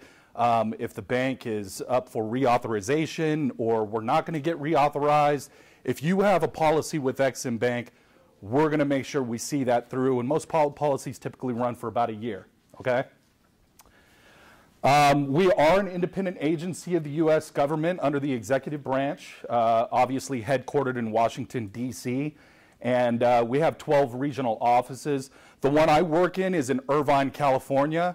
I also work in our Ontario ITA office now and again. That's with our Department of Commerce folks, and they're very nice to me. They give me a little desk over there so I can stay within my territory.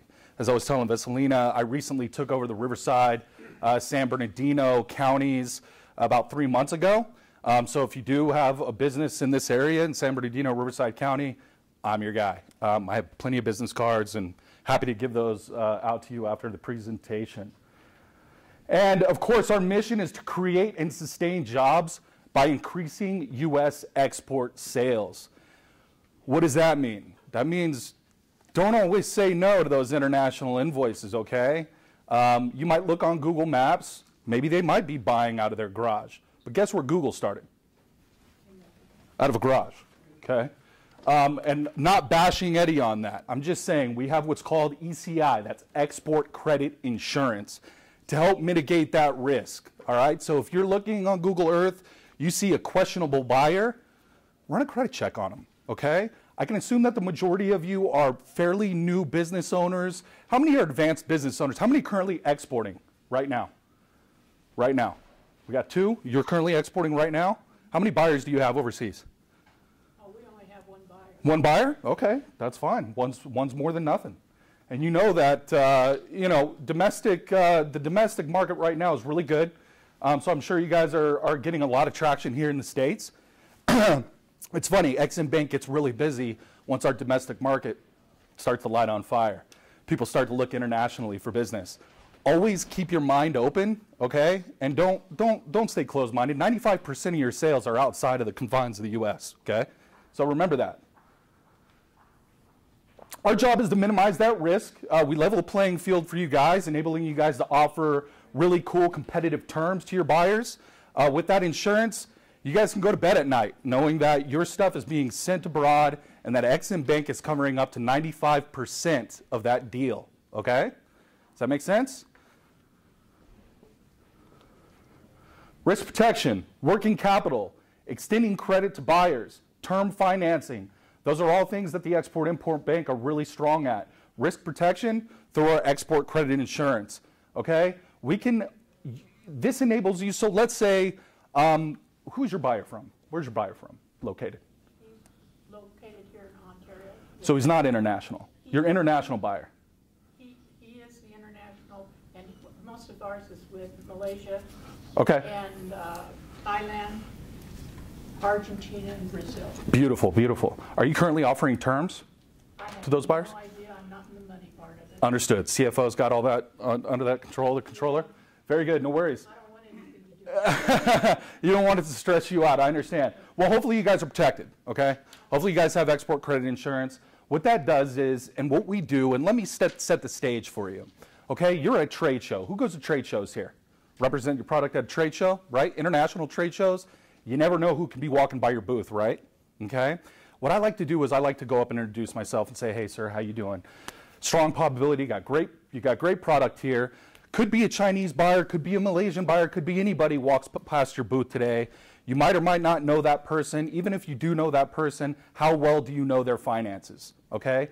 My best friend, I wouldn't let him borrow $5 from me, okay? I don't care if you play golf with your international buyer quarterly. I don't care if he's your cousin or she is your cousin. What they do on their own time is going to affect your bottom line, okay? I'm not trying to scare you. I'm just trying to give you the reality of the situation. Who's ever gotten stiffed by their best friend? I have, too, okay? Wish we had best friend insurance. Working capital guarantees. Folks, if you get a $1 million order, you're a brand new company, you get a $1 million order from China, you're freaking out. You're like, this can't be real. Is this real? It's real, okay? You call the Export-Import Bank. Let's say they're willing to give you 50% up front to get the product started, okay? You need that other 50% to start making the product. Maybe you need to bring on a couple more employees to get this $1 million deal done and to bring your business and boost your business, okay? The Ex-Im Bank will step in with that working capital. And like Eddie said, we don't lend money directly. We bring on what's called delegated authority lenders, okay? Commercial banks, just like Chase, just like Wells Fargo, okay? GBC International, who you'll be hearing from later, are some of our delegated authority lenders. And what those guys do, we enable them to underwrite loans on our behalf, okay? Assuming that they have the back office and the personnel to be able to do so, we will give them the delegated authority. Our DA lender list is on our website, okay? It's on exim.gov. You can see every lender that we work with. So don't call Brian for a loan, okay? I'm not going to be able to help you facilitate that loan, but I can introduce you to the banks that can. A lot of this can be done on your own too, but I'm always willing to help. Extending credit to buyers. The really cool thing about our insurance, on top of mitigating that risk and protecting your accounts receivables, is the fact that knowing that your receivables are protected, this gives you the generosity to open up the terms, okay, for your buyers. If you can afford it up front, offer those terms. Like Eddie said, many of these international buyers like the 30, 60, 90-day terms, okay? This is good for you guys. Term financing, we also do buyer financing. If you have a buyer abroad that's looking at your product, they can't afford your product, assuming that they have the financial strength to be able to pay a loan back, the Ex-Im Bank will take a look at that with our medium-term financing, okay? Especially if it's commercial equipment, and especially if you're selling to a country that's developing nation, Africa, so forth. A lot of countries out there that don't have the infrastructure to be able to finance deals like that for your buyers, all right? So that's where Ex-Im Bank, so we help you on multiple levels. We'll take care of your buyer. If they can't afford your product, we'll take care of them. If you need to hire people in-house, to bring in some more inventory, to build the product, to get it done, to get that shipment out, Ex-Im Bank will take care of you. Risk mitigation, Ex-Im Bank will take care of you. All right, guys, so here's a little bit of metrics about us, okay? This was dated back to 2017. I don't think we have anything for 19 or 18 yet, but this isn't too different from where we're at today. We authorize more than $3.4 billion in export credit and working capital guarantees to support roughly $8 billion in U.S. exports. That's major, all right? It's a big deal. You know, when I walk into an economic development agency like here in Riverside, and I talk to somebody like Vasilina, I say, hey, Vasilina, what's your job? She tells me, Brian, my job is to turn the needle economically. We're trying to build jobs. We're trying to build infrastructure. We're trying to look for foreign investment. I say, look, good way to build that, good way to meet your metric is to talk to me, all right? Is to deal with your current exporters in your local area that need major financing for these deals. Commercial banks, who's gone into a bank before looking for a loan on a trade deal? Has anybody done that yet? Nobody? Not yet? Well, if they have, likely they probably have turned you down just because banks don't like risk, right? They minimize their risk. Like I said, we deal with those banks and we say, hey, bank, we're going to insure you if they don't pay you, so give them a loan, right? Does that make sense? Okay. Assuming that you guys can pay back that loan too, right? All right, of this amount, roughly $2.2 billion was supported in small business exporters. Nearly 64% of EXIM's total authorization came from small business exporters. 64%. The remaining are large companies, medium-sized companies. No size of the company, no size of the deal is too large or small, okay? I deal with medium-sized companies, large-sized companies all day long, and these are defined by SBA. Who's looked at the SBA company size chart before? Have you seen it? You looked on SBA's website. Martin Selander is going to come up here a little while from SBA.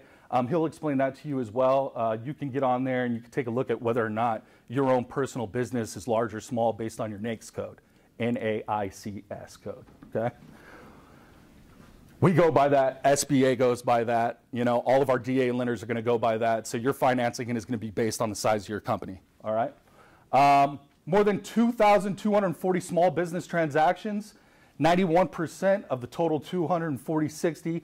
Like I said, no company, no deal is too small. That's a lot of business transactions. That's a lot of jobs being created. That's a lot of commerce being done. Go America. All right, so eligibility requirements. These fluctuate, all right, based on the strength of your buyer and the strength of your financials, okay? I've seen companies in business for 1 year that exceed $300,000 in total sales. Pretty good, right? It's not bad, you know? They're getting off to a pretty strong start. Exim Bank will look at that, you know? If you come in with some strong financials, our delegated authority lenders could possibly be interested in that deal.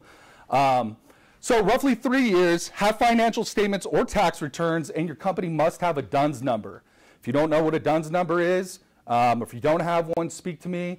I have all the information I can email to you guys to go ahead and get you set up with that. It's pretty easy, all right?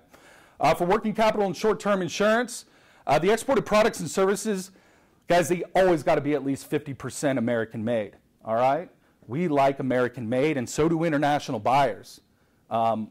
She's dealing with international buyers now.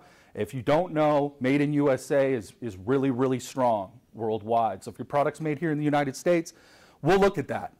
Let's assume that your product is made in China.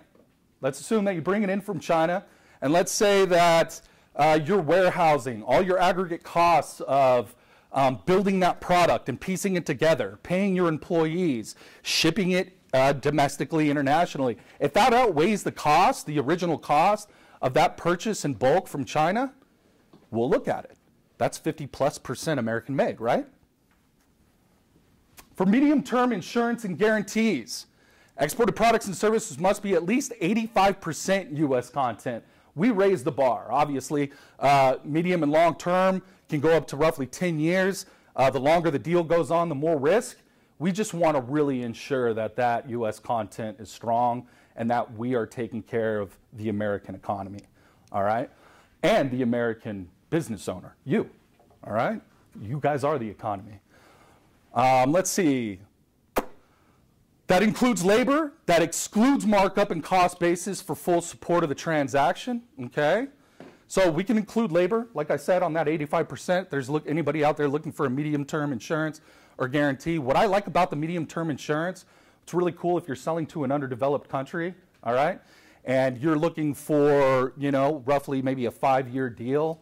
Let's say it's $5–10 million. We insure our banks up to 100% on those medium-term deals. 100%. We go to Wells Fargo and we say, hey, if he doesn't pay you, we'll pay the full entire amount. All right? This really makes deals like that attractive for you guys, okay? This opens up the gateway for you guys to go ahead and get your business done. All right, so all of our working capital guarantees, call these WCGs, are asset-based, fully collateralized loans. Personal guarantees are required for owners, all right? So if you're looking for a working capital guarantee, here's the deal. The cost is 100% or $100 application fee, and there's typically a 1.75% facility fee, all right? And you can see the reductions up there. That 1.75 is a one-time rate that's paid, and that typically goes to the banks. And like I said, our working capital guarantee, you wouldn't call me for that product. You would call our delegated authority lenders. And you could call me, and I will give you the list of the delegated authority lenders, and I can even make the introduction for you if needs be. All right? No big deal. No sweat off my back. All right? So let's see. Does anybody have any questions so far? Am I talking too fast? We all good? Loud and clear? I'm sorry, so exactly what's the cost of this insurance? This is an insurance. This is a loan. This is working capital guarantee. So like I was mentioning earlier, you have a buyer in China. You get a huge PO that you can't take care of in-house. They're only willing to give you 20% up front. You're like, where's the rest of the 80? Right? I need inventory. I need people. I need to get this invoice done and taken care of, or else I can't complete that action and you won't win the sale. Right? You come to Ex-Im Bank. We set you up with a DA lender. You're roughly going to pay 1.75, but the interest rates are based on the bank, not us. All right? Based on your financial strength and based on your buyer's financial strength as well. Yes, sir? What's the difference between this and factoring? I'm assuming cost. But cost. Yeah, cost. Cost is different. I mean, on factoring, you're giving up a lot on those receivables, right? Okay? So basically in factoring, what you're doing is flipping your receivables for money. It's kind of like a payday loan almost, right? For the desperate business owner. Let's try to stay away from that. Let's not even talk about factoring right now. I know desperate times call for desperate measures, but there's ways around those. Okay. So only does guarantees, not insurance, right? We do insurance, export credit insurance. That's our bread and butter, 100%. Excuse me. So when you're saying personal guarantees, do you have to be an LLC or a C corp or an S corp? You just have to have one of any of the above, and two, you just have to have a DUNS number. Be in business at least 3 years. Okay. Products 50% plus American made. Some other nuances and stuff like that, but nothing major. It's like going to apply for a car loan, guys. Look, if you have a 500 FICO, good luck on the high interest, or good luck on a good interest rate on that car. Okay, it's all the same stuff. Yeah. I can give you a horror story. We had a company in China that was making parts for us, and then when Mr. Trump put the tariffs on exports from China, the guy couldn't compete anymore, and so he just went bankrupt. And you no longer got your product. We not only no longer got our product, in China there's no bankruptcy laws or anything like this. The guy had to run out of China because they were threatening to kill him, and he saved as much of our dies and tooling he could, and they walked off with the rest of it. That's terrible. I'm sorry to hear that. It put us almost a year behind in our deliveries to our customers. I'm very sorry to hear about that. Yeah, we can't protect you against that. I said we don't have any insurance against that per se. Obviously, that was the United States president calling for those actions, but it was the tit for tat between the two, right? Yeah. So, okay, I'm going to tariff you this. Okay, we're going to get you back. Okay, it's been like that. But you're talking about how things can sway. It was just bang overnight. Yeah. It's done. Just like that. Companies go insolvent overnight. Like I said, my best friend will tell me he's got money in the bank all day. I know he doesn't. You know what I mean? I know he doesn't. You know, because the LI, hey man, let me get $10 now and again. We're almost 40, man. Come on, let's go. Not in high school anymore.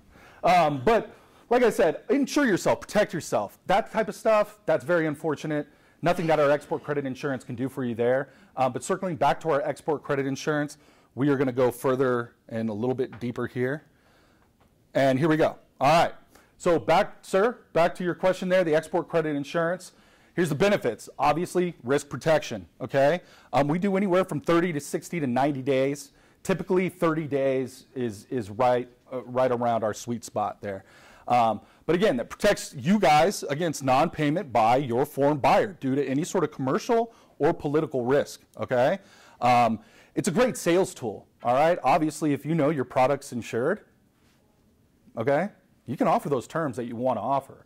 If they come to you and say, oh, you know, we want 90 days, you can play the negotiation game, and now you can be a little bit stronger in those negotiations.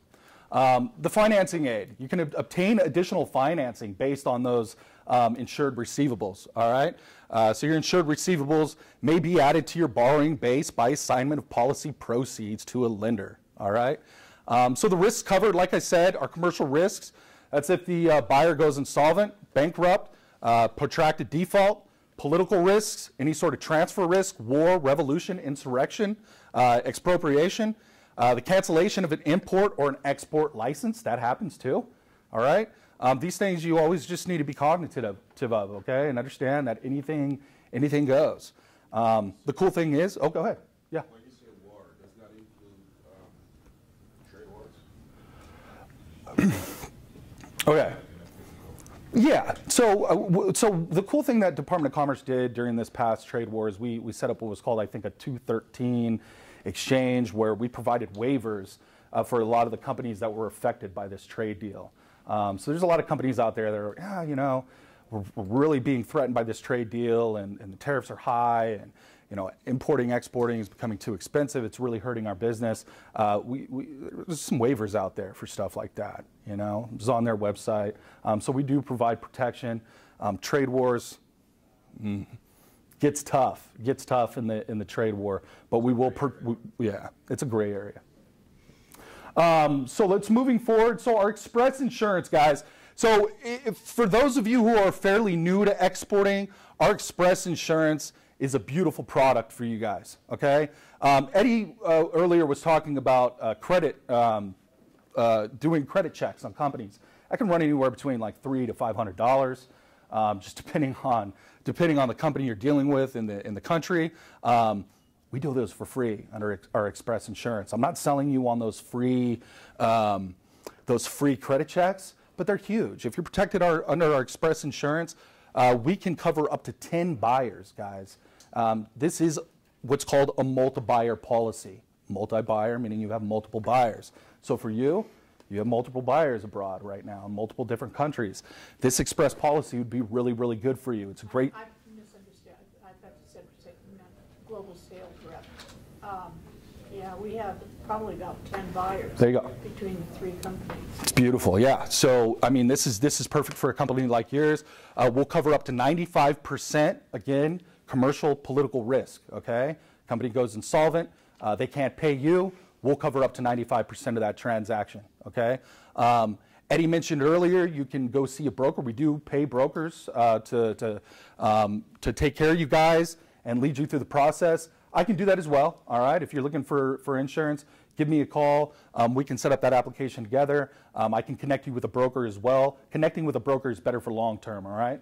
You can actually, you know, consider them as one of your partners, you know, in longer term transactions. All right, so our multi-buyer policy is very similar to our express, all right? The multi-buyer will also cover 95% of that transaction. There's no deductible, pay as you go. Some buyer approval authority may be given to the exporter, okay? So this is a pay as you go policy. Unlike car insurance or any other insurance you have, you pay month to month. You're not sure whether or not you're going to get in an accident next month. You feel like you're wasting money. This is a pay as you go plan, okay? We understand that oftentimes you're not going to be shipping product every single month to your foreign buyers. So what you're going to do under our policies, you're going to go on to what's called our EOL base. And if you guys do apply, I'll give you all the information that you need.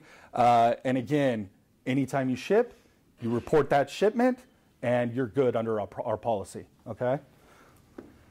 Single buyer, that's one buyer, okay? So if you just have one buyer abroad, that's fine. We can cover that one buyer. 90% coverage, a little more risk involved with that. And again, there's no deductible. All right, so back to the express insurance. I touched on that a little bit earlier. That is 10 buyers or less on credit terms, okay? So this is not cash in advance stuff. This is terms. It's 30, 60, 90-day deals, all right? We can cover up to 10 buyers on that. Let's see. Not currently insured by EXIM or any private sector insurer for their accounts receivable. Exporting on credit terms for less than 5 years, okay? Some of our entry-level gateways to get into this express insurance policy, all right? We don't want to see, if you've done more than 7.5 million over the course of the past 3 years, this express policy is not going to be conducive for you. You're a stronger exporter, you won't qualify. So key features, again, insuring against existing buyers, no deductible, no application fee. It's a streamlined process, typically takes a couple of weeks. So if you guys have buyers in mind right now, if you have POs that have been shot out to your inbox and you're sitting on them and you're wondering, hey, what should I do? Where's this company at? Where are they located? We have what's called a country limitation schedule, okay? It's a CLS. Again, it's on xm.gov. I'll give you my card at the end of the thing, at the end of this presentation, and I'll be sure to send you guys that information. That country limitation schedule, Eddie was showing you guys the one from Canada. They were showing you other various, I think one off of Wikipedia. Those are fine. Go to use our country limitation schedule. We have professional economists. I think the SBA goes off of our country limitation schedule. I'm not sure. Maybe Martin's giving me the thumbs up on that. So it's very good baseline to know whether or not the country you're dealing in is a good country to be dealing in or a bad one, all right? We have restrictions in some underdeveloped countries, but most countries are wide open and ready for business. And you can see here that Express Insurance, I take that back, roughly a 5-day buyer approval turnaround on credit terms of $300 grand or less, okay? So you got a product that you're trying to insure for under $300,000. We can get that. We can get this insurance policy done in under a week, and have you on your way and protected. So the rates, guys, we run off of 30-day terms in a nice, clean, developed country under this Express insurance plan is 65 basis points, guys. So if you do a $52,000 deal abroad, you're looking at a $325 premium payment on that deal, okay? 50 to 325. So essentially you're multiplying by 0.0065 on each $100 of that deal, okay?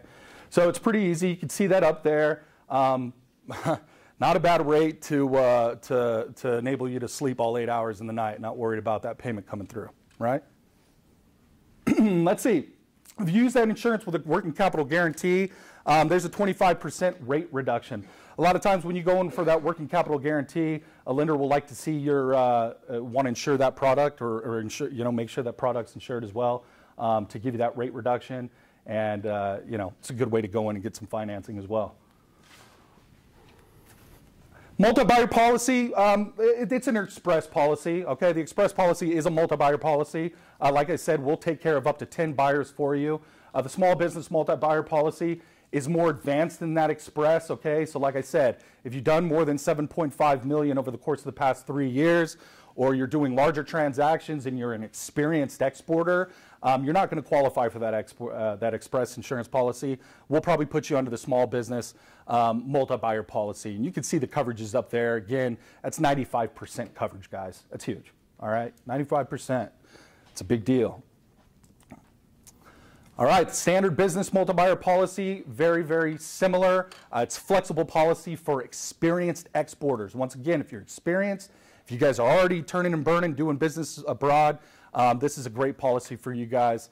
Under this, you got to insure all of your credit sales. We want to see all of that business, okay, come in. So we're not going to do the onesie twosies. We want to see your whole international portfolio on this. And again, we cover up to 95%. And it's a pay-as-you-go policy, okay? So it's not like car insurance where you're paying every month. You pay as you ship. Short-term single buyer, like I said, guys, that's 90% coverage different than the multi-buyer. We're going to go 5% less than that. And it's 98% for bulk ag transactions, 95% for letters LC transactions, okay? So we're going to give you a little bit more if you're backed on that LC, all right? Little less risky, right? We'll insure more, less risk. There's no deductible. The application fee, I believe, on this is reduced $500 minimum for all small business exporters, okay? And $2,500 for all large business exporters. I don't think there's any large businesses in this building, but that's fine. Again, back to that country limitation schedule, it's a big deal, guys. If you're looking at doing businesses, if you're looking at doing business in Africa, any of the underdeveloped country, you want to take a look at our CLS, okay, our country limitation schedule. Look, if we red flag it, you should probably red flag it too, all right? I'm not saying that everybody in this world is bad. We're just saying that the country itself and their ability to deal with their own personal international trade is limited, and it's a risky business for us. We're not saying don't do the deal. We're just saying that we might not insure you on that deal. All right? And again, you'll see it right on our thing here. Once you go into exim.gov and see the CLS, it's going to be quite easy. Y for open, in, not open. All right? And if we are open and there are restrictions, you'll see that too. All right? And you can call me if you have any questions about any of those restrictions. So here's some success stories, guys. Andalou Naturals, you can see that they've done business out in UAE. $2.7 million deal, supported 21 jobs. This was, I believe, through our insurance program, enabled them to offer really strong terms to their buyer. And at the end of the day, she's happy, she's scaling, she's growing. That's what we want, okay? That's the whole point of this thing, is to ensure that next time I see you guys at the next ETAP next year, you guys will have graduated from the express policy into our multi-buyer policy. And that maybe you're just too big for us and you're self-insuring at that point, right? That's the whole goal. Another success story, guys, Guntert and Zimmerman. They did a deal out in Czech Republic. It's another insurance deal for $1.4 million. Again, enabled them to sleep better at night and to bring on more employees and scale their business through our insurance policies. It's really, really good sales tool, guys. Don't look at it just insurance, all right, and just protection. Look at it as terms, all right, being strong in negotiations. These are really good sales points for you guys. And that's my ugly mug up there on the stage. Again, guys, I'm Brian Rothblatt with the Exim Bank. If you guys have any questions about anything I just spoke of, I have tons of information on our website. I can send pieces of this PowerPoint to you, along with our marketing collateral, and we're always open for business and willing to help you guys out and watch your companies grow, okay? That's all I have today. Does anybody have any questions? We're good? Thank you. Thanks for your time. Ladies and gentlemen, I think we're going to take, Vesselina, if you're correct, we'll say take a break. 15-minute break.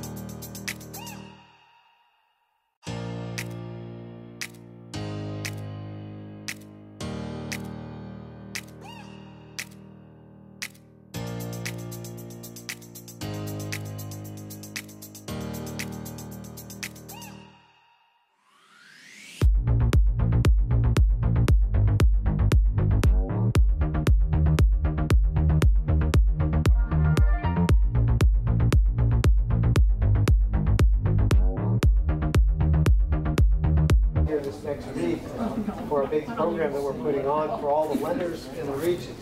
So thank you all. It's time to get going. Martin, are you ready to begin? Who's going to be here next week? You know, your boss's boss's boss. Okay. The associate administrator. Yes. Thank you. Oh, thank you, Veselina. Appointed by the President of the United States, right? Right. Okay, Paul. All right. So, okay, thank you. Good morning, everybody. Hi.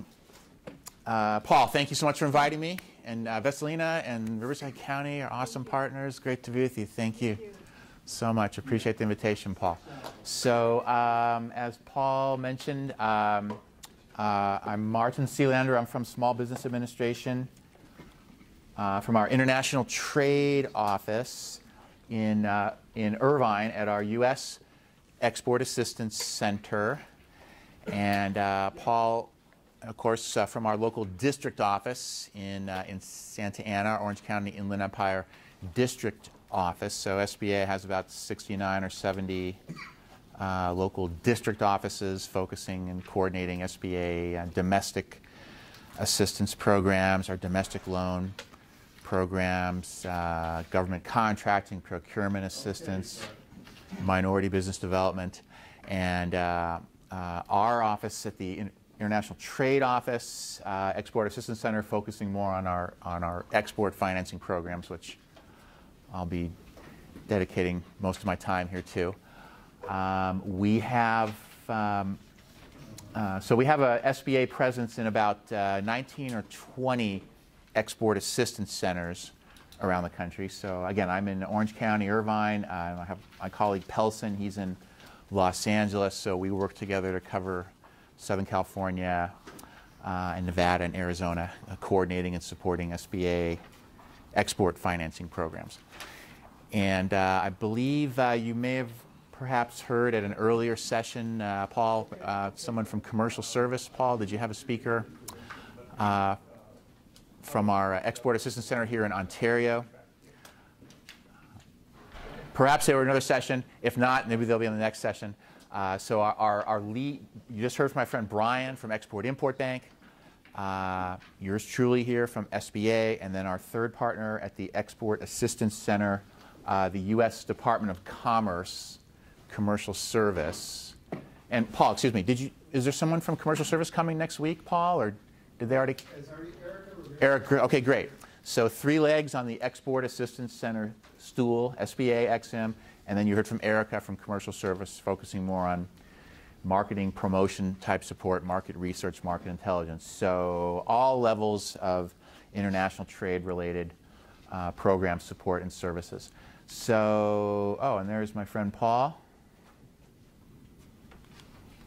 And so, okay, let me jump in then to our financing support. So that's essentially what the main focus for myself and my colleague Pelson, supporting our export financing program. So SBA, we have over a dozen different financing programs throughout SBA, depending how much money you need and depending on the specific requested use of the proceeds, we can find a round hole to fit your square peg. But one important point every program has in common is that everything is coordinated through our loan guarantee authority, meaning that we are not a bank. I don't have a checkbook here. SBA does not make direct government business loans, but rather we work in partnership with local participating commercial lenders, including the one you're going to hear from in just a few moments from GBC Bank when I'm concluded here. So we provide our federal SBA guarantee on the bank loan or bank credit line made to your company. And I always like to say, to really oversimplify, you can sort of think of us almost as co-signing with you on that bank loan, meaning that, heaven forbid, if you were to default on this loan in the future, heaven forbid, or your company went out of business, or my favorite example, Paul, if you take the money and run away to the Caribbean, which did happen to one of my loans many years ago, then SBA will step in, pay off the lender up to the extent of our guarantee. So lenders under less risk, more willing to extend credit to you in the first place. So you are the customer of the bank. Bank is really the customer of SBA. So that's very oversimplified SBA 101. So we have three tools in our international trade toolbox as far as export finance support programs. And our flagship program is our Export Working Capital, EWCP. And this is a somewhat similar program to one that is offered by Brian and Export-Import Bank. And forgive me, I was kind of fading in and out during Brian's presentation, so I'm not sure how much time he might have spent on this, so forgive me if I repeat anything. They have a similar program, though. This is designed as a short-term financing tool to provide short-term cash to help an exporter to fulfill terms and conditions of your export contracts, purchase orders, letters of credit that you have negotiated with your foreign buyers. So we can step in and assist you on the pre-shipment guarantee basis. So most common where you've got an order, you've got a contract to deliver goods or services to your foreign buyer, but you need cash prior to shipment, pre-shipment. You need cash to fill the order. So we can lend to you against that sales order. So you've got cash to perform, pay for inventory, raw materials, shipping costs, labor, pay your vendors, pay for supplies, whatever costs specifically and exclusively are needed to perform on that specific export sale. And then we can also potentially structure the support on a post-shipment guarantee structure. So a case where you have already shipped, you've already performed, and I know Brian touched on this a little bit. So you've already shipped, you're awaiting payment. So maybe you have, you got a cash down payment perhaps from the buyer, or maybe you already have a credit line facility. Whatever the case may be, you've shipped, now you're awaiting payment. So maybe working with Brian, Ex-Im Bank, you've extended 60, 90-day terms to the buyer. So we can structure a facility collateralized by that future account receivable, and so you can immediately take a cash draw.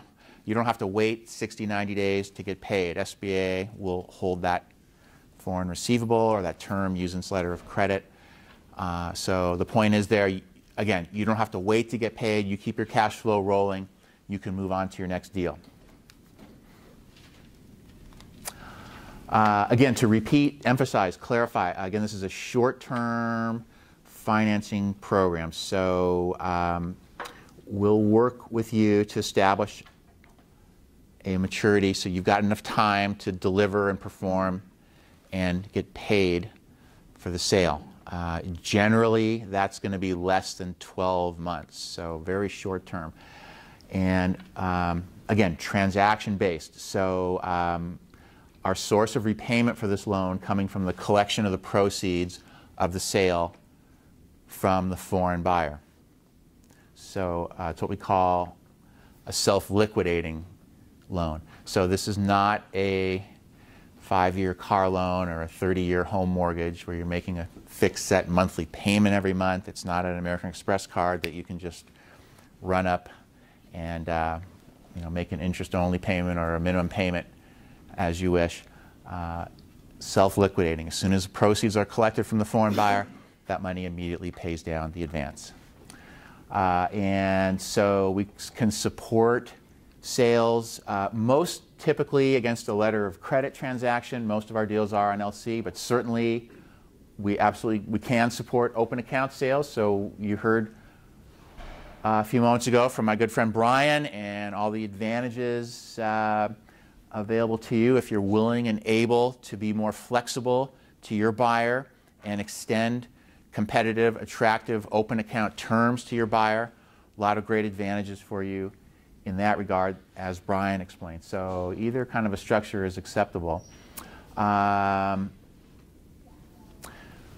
of the real key advantages of this program, though, unlike more traditional commercial financing, as I mentioned a moment ago, the repayment source coming from collection of sales proceeds. So we're really kind of working and thinking outside the box with this program compared to more traditional standard commercial lending guidelines. So We're not looking so closely at your collateral, your net worth, profitability, your cash flow. Of course, we do look at those elements, certainly. But what's really important here is the real essence of this loan is your performance on the sales contract and then the subsequent collection of the sales proceeds from the foreign buyer. So performance risk and then repayment risk. So jumping ahead a little bit here though, performance risk. So we need to be comfortable that you can deliver. So what is your track record, your managerial capacity, your experience, your education? Are you going to be able to deliver on this contract? And then repayment risk. So who's the buyer? How are we getting paid? If you've extended open terms to the buyer, do we have an insurance policy to protect those receivables? If there's a letter of credit that's been issued, what is the credibility of that foreign bank? So if those two elements are reasonable, chances are good that all things considered that we can help you. So even a company that might have weak collateral, weak net worth, sketchy profitability or cash flow, we have some real flexibility with this program to assist an applicant. So as I said, it's really kind of, I think, a very user-friendly and outside the box kind of a tool. Yes, please, yes, sorry. Not necessarily based on what specifically is the underwriting criteria that you're looking at, if it's not based necessarily on cash flow or profitability. Personal. Okay, well, credit or, so we, let me repeat and clarify. I mean, we certainly do look at your cash flow and profitability, but what? It's not a deal killer if it's a new business or if it's a business that went through some kind of crisis.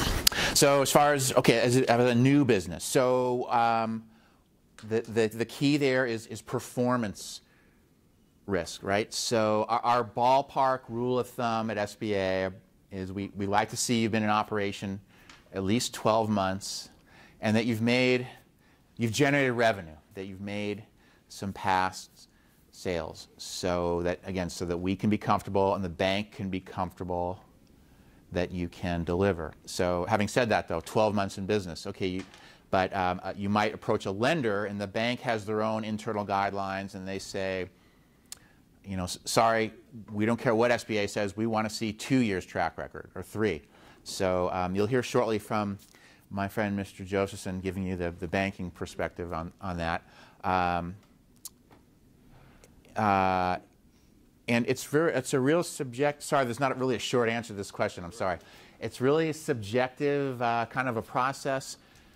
So maybe you have only been in business for 6 months, but you've been working as export manager for ABC company for 25 years, and you've retired or decided to branch out, start your own business, and you have this wealth of knowledge and experience capacity that you bring to this endeavor, and you can explain and clarify that in your business plan. Yeah, we'll certainly be willing to look at that.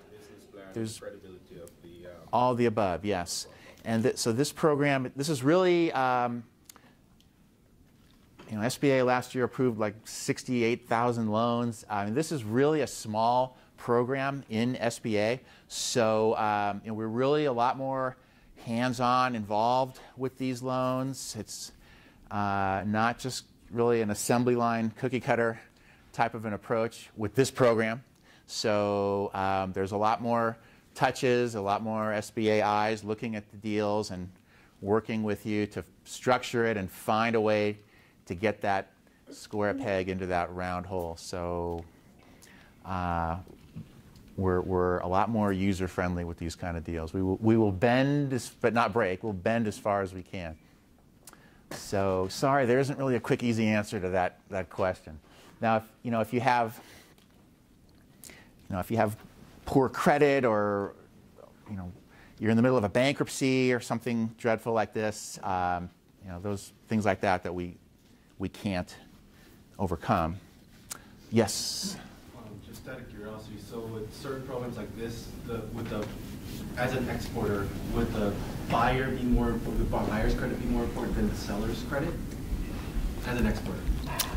I wouldn't say more important, but that is one of the key elements. So repayment risk. So okay, we want to know what's the source of repayment. So if most of our deals are in support of a letter of credit type sale. So in that case, and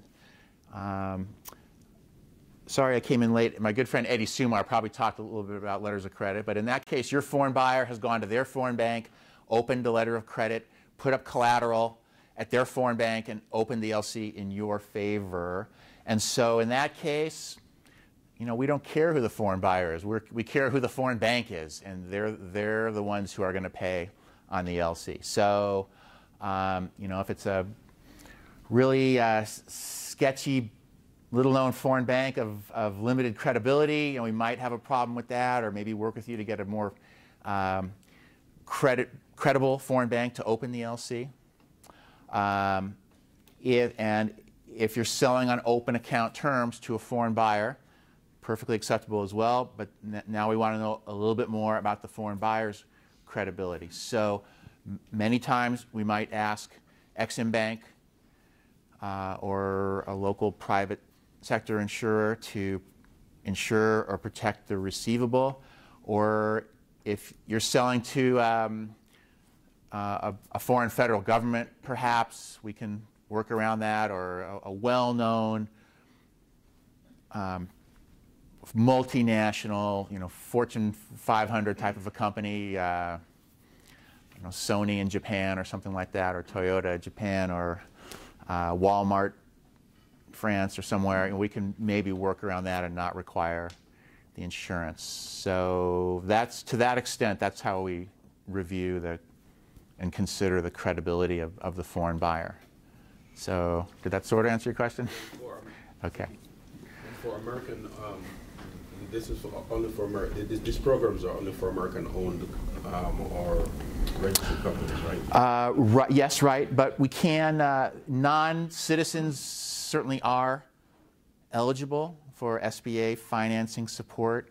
Yes. As long as the company is registered or incorporated in the U.S. And certainly the company needs to be incorporated absolutely in the U.S., yes. And we're getting a little deep into the weeds here, but we also need guarantees of corporate ownership management.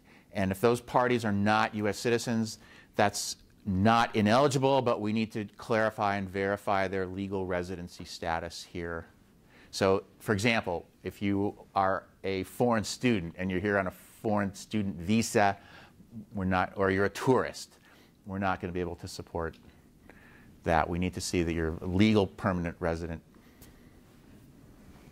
How about joint ventures? 51% American-owned, foreign investor actually resides in another country. Not a problem, but if that foreign investor owns 49% of the business, even though they're domiciled in a foreign country, we need to see financial statements from that company, and they need to pledge a corporate guarantee, worthless as it may be. They need to sign and offer a guarantee, but it's not ineligible, though. So, how much time do I have here, Paul Smith, till 11:30? So, okay, we can structure one specific single identifiable sales transaction, or many of our loans are set up as a revolving credit facility.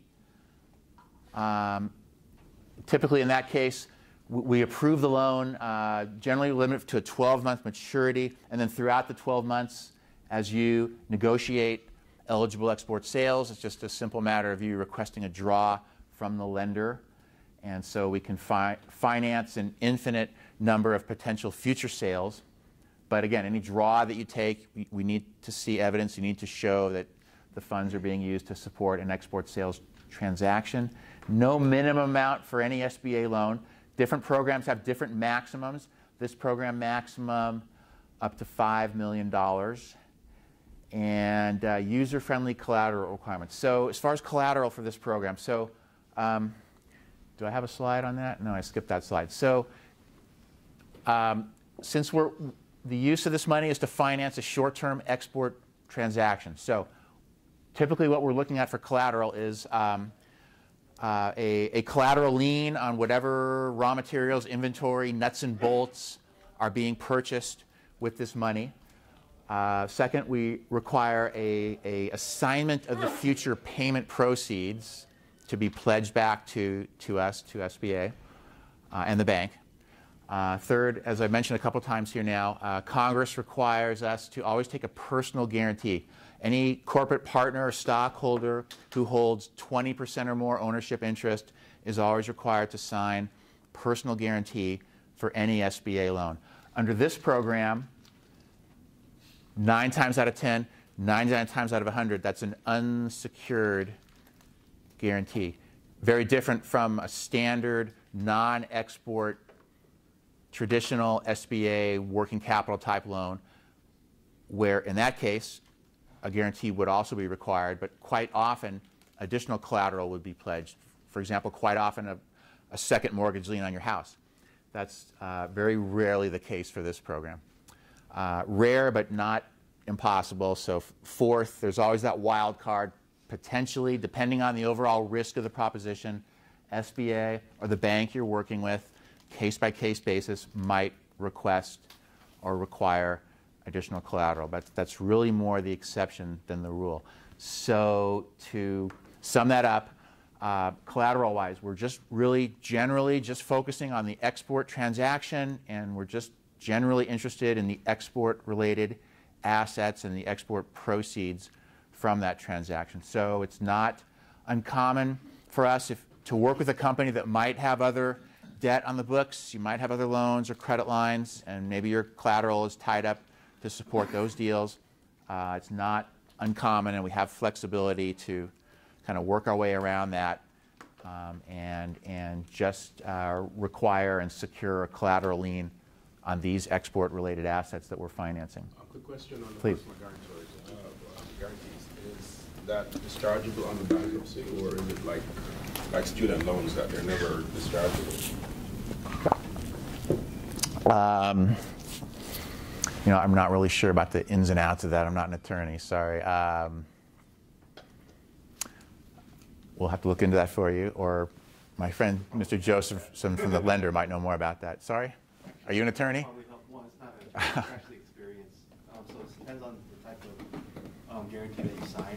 So if it's a lien on the title, then because it's a lien on the title, you can almost think of it as a separate entity. So even if you go through a discharge of bankruptcy, it only discharges the personal and not the title aspect. So if you if you secure an SBA through your property, even if you go through discharge to bankruptcy, it's still on title. So depending on how you work it out, it can bite you in the butt in the long run. Okay, thank you.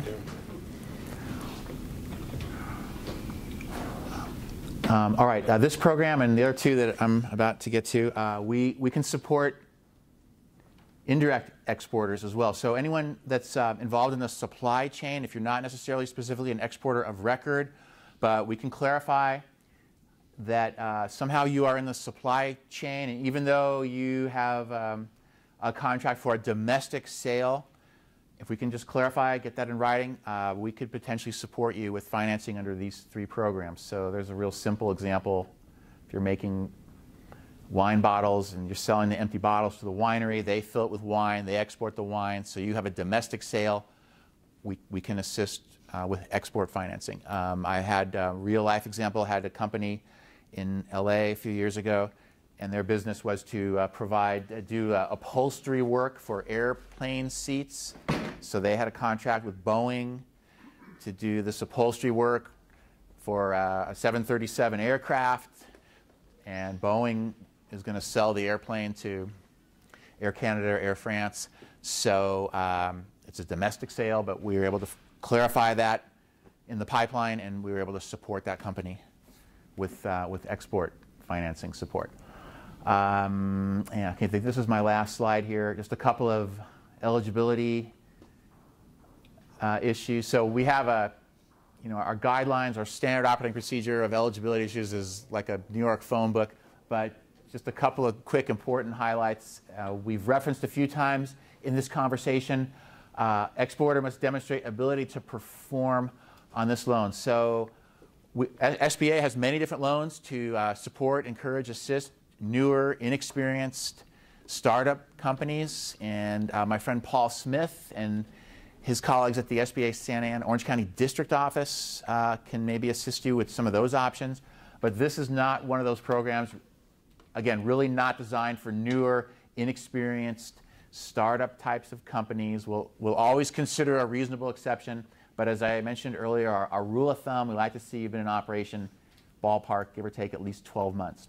Service and trading companies certainly are eligible. You do not necessarily have to be a manufacturer. So sometimes to illustrate the points, it's easy to talk about nuts and bolts or inventory, but we certainly can and do support service-type companies. So if you have a contract, you're an engineering firm, consulting firm, architecture-type firm, you have an international contract, you're not putting something in a box and shipping it, certainly can support that. Likewise, trading companies. So we do have many credit lines for export trading companies. They're not manufacturing anything, but you've got a foreign buyer, you have a source, a vendor, a supplier here in the US, and you're able to book a sale. So companies that are, for example, exporting scrap metal, scrap paper, food, commodities, some credit lines for companies who are brokering the sale of,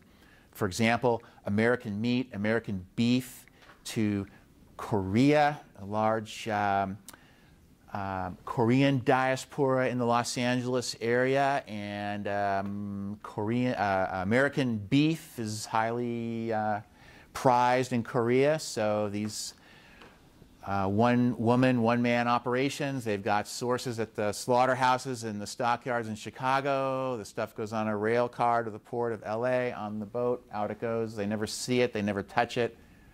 Perfectly eligible. How am I doing for time, Paul? You giving me the hook? 5 minutes? Country limitation schedule. So you heard from my friend Brian mentioned about the country limitation schedule. So certain bad guys on the list, and then there are some limitations, other countries, depending on economic related issues or questions with the credibility of the financial or banking system in those countries. We want to be cognizant of that. Credit insurance. So we heard from Brian about that. Again, just to repeat the point here, if you are selling on open account terms, generally SBA will require that the receivable is protected against default with the commercial export credit insurance policy, either from EXIM or a local private sector insurer. And then as far as the application, so ultimately where the rubber hits the road, nothing gets done until there's a lender on board. And I know my friend Mr. Josephson is eager to get up here. He'll be next. So the lender plays the key role in the process for any SBA loan. Step one, for you to submit your loan proposal request to the bank. The lender would work with you. If they like what they see, they'll work with you to prepare any necessary application materials and documentation. They have their own internal credit committee guidelines. Once they've reviewed it internally, then they would send that file for us to review at SBA. So you are the customer of the bank. Bank is the customer of SBA. So that's very oversimplified. Dave, 2 more minutes. I want to cover Express and international trade loan quickly. Okay, let me change the channel here real quick, Paul. I have 4 minutes till 11:30. Okay, great. 2 minutes for this, 2 minutes for international trade. So I mentioned that there's never any minimum amount for any SBA loan. Different programs have different maximums. But SBA recognizes there's a need for smaller loans, a demand. However, there's not really necessarily an appetite or enthusiasm from the banks to entertain those requests. The bank still has to fill out the same forms, follow the same underwriting guidelines and policies and procedures. We're just moving zeros and commas and decimal points. So SBA has rolled out our Express program to try to address that issue and incentivize the lenders to be more receptive to smaller loan requests. Maximum loan amount on this program, only $500,000. And so what are some of these incentives to the lender? So we've pretty much eliminated, it's nearly paperless. We've pretty much eliminated all SBA paper. No SBA application forms. We allow the lender to use their own internal commercial lending documentation. Whatever's good enough for the bank, it's good enough for SBA. Also, no SBA underwriting or credit analysis. We essentially, I like to say, Paul, we give the bank a rubber stamp to approve and commit our SBA guarantee. So we trust the bank to understand and follow our rules, regulations, and guidelines. Good enough for them, it's good enough for us. The lender would just sign on. We have a secure online portal. They would input some data, transmit that to our national center in Sacramento. They would assign a loan number to the deal, and you're ready to close and get your money from the bank. So the essence of this program regarding the money, the use of the proceeds, much greater flexibility regarding eligible uses of proceeds with this program. It's not strictly, specifically limited to finite, identifiable, short-term export transaction. It could be, but it doesn't necessarily have to be.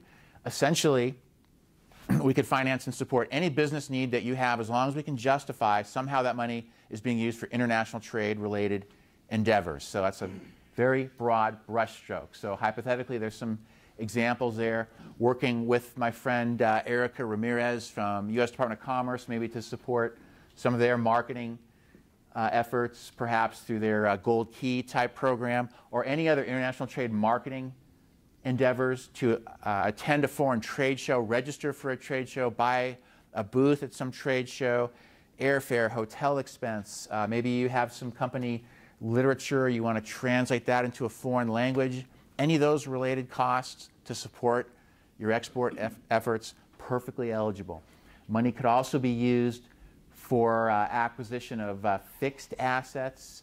Hypothetically, only $500,000 maximum, but could be used, say, for real estate acquisition if you were going to build a factory or buy a warehouse or other heavy equipment, machinery, computers, trucks, forklifts, a longer term loan to you to facilitate your purchase of those heavy fixed assets that you're going to be using in the day-to-day operation of your export business. Last 30 seconds here, Paul. 11:30, right on time. Finally, our international trade loan program. This loan designed for, this is a fully amortized term loan, up to $5 million maximum, designed for cases where an express loan may not provide enough money to you. Long-term financing for, sorry about that, something haunted here. Long-term financing, most typical examples, say, for a real estate loan. So you wanted to build a factory, buy a warehouse, renovate or expand existing facilities. Anything in excess of $500,000 under the Express program, we could potentially support under international trade loan program. Okay, I think that's the nuts and bolts of it. Paul, please. Yeah, if we have time, sure. No, I'm not leaving, sure. Well, ladies and gentlemen, you know, a lot of content, but there's some really things that jump right out at me. You have a direct international sale, or you work through a trading company. What is SBA's involvement in that? You have a trading, I don't want to export, but I'm going to sell it to the trading company. The trading company is then going to export my product for me. Okay, a case like that, well, that's an indirect export example that you're giving, Paul? It's so important to hear these things. Yeah. I had a couple slides on that, indirect exporting. Yeah, so. I'm pulling up these because we're streaming to a lot of people too. That's right, okay, good point, yes. Information. Got the cameras on, right? Okay, so yeah, again, anyone, you know, if you're in the pipeline, right, in the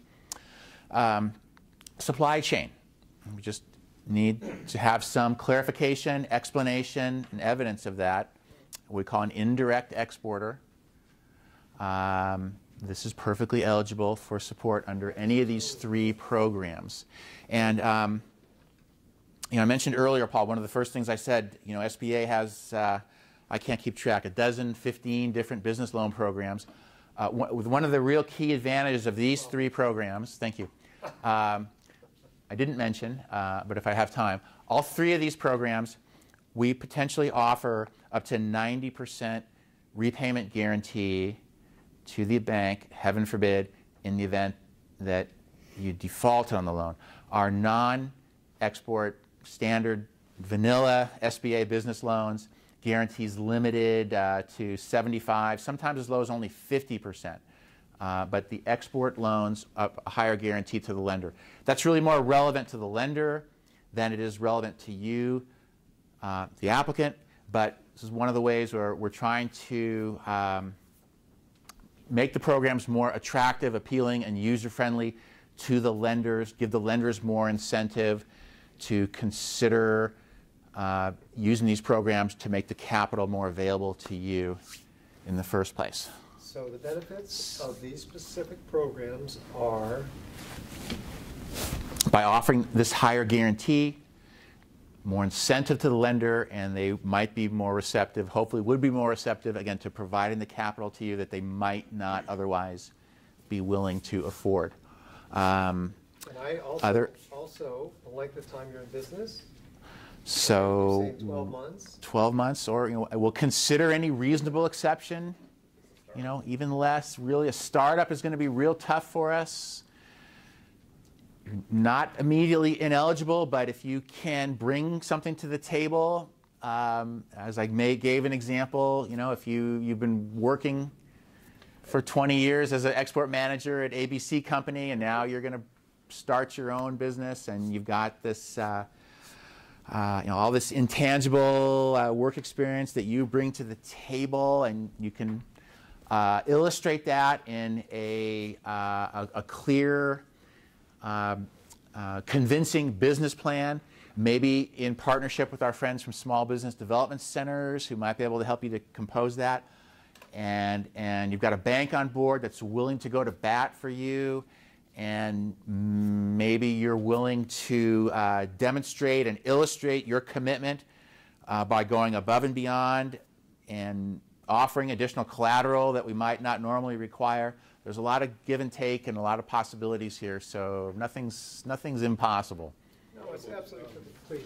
Like a transforming from a sole proprietorship, and then you're going to be starting an LLC, doing what you're doing before, but the LLC is a new entity, so it doesn't have established business credit, it doesn't have established web presence, or for Google searches or anything like that, but you have been doing the activity a few years before.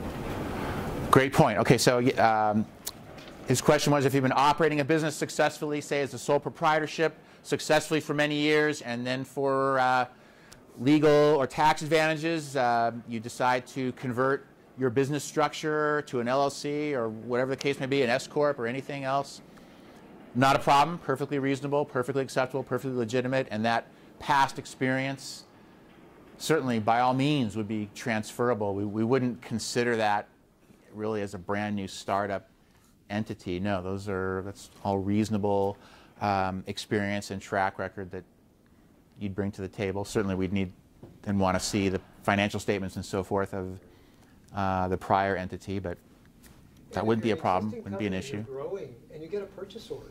Your sales and marketing, you get a purchase order, and now what do I do now, right? I don't have enough money to fulfill the order. I don't have the money to hire the employees. This is where SBA can come into play. The strength of the purchase order. Man, that's absolutely amazing, because most of you have probably been in that position once or more in your life.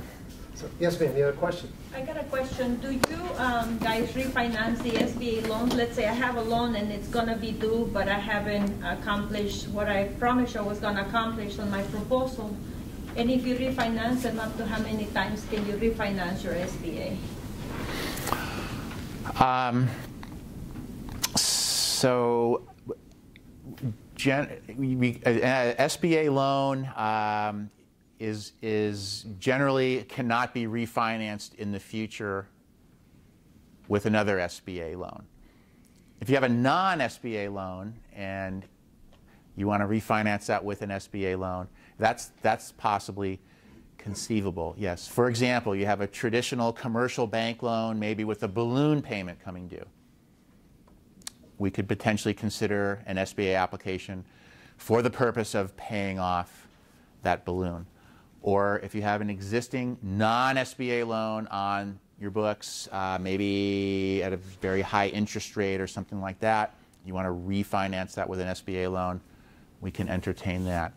But we really don't refinance an old SBA loan with a new SBA loan. The point being that SBA would never have approved an unreasonable loan to you in the first place. And can you have multiple SBA loans for multiple entities? Yes, that's not a problem. I'm sorry, just a moment. I'm sorry, did I answer your question? I don't know if I quite understood your question. Did I answer your question, though? Kind of. Kind of, okay, sorry. Okay, see me after class. We'll clarify that for you. Okay. And I'm sorry, your question. So there's no $5 million, Paul, is our maximum SBA dollar amount exposure. There's no limit to the number of different loans that you can have, but $5 million maximum exposure per borrower, including any subsidiaries or affiliates that might be involved in that tangled web of ownership. So it's not uncommon at all that we'd have a company that might have 2 of these export loans for sure. A company that might have, in fact, I'll give you a real-life example. I'm way over time here, Paul. Sorry, but we had some years ago up in LA, I had a customer that manufactured and exported these children's vitamin supplements, like little kind of candy gummy bears. They weren't candy though; they're vitamins, right? And this gentleman was he was Arab American and focused on some real non-traditional markets. We don't see a lot of activity, and he was selling like to Jordan and Lebanon and Egypt, and we helped him with a small Export Express loan. And about $10,000, very small. What he did with that money, he filmed a cartoon TV commercial for these little gummy bear things in Arabic language, and they broadcast it on the Egyptian children's cartoons in the morning. I remember this. Yeah, and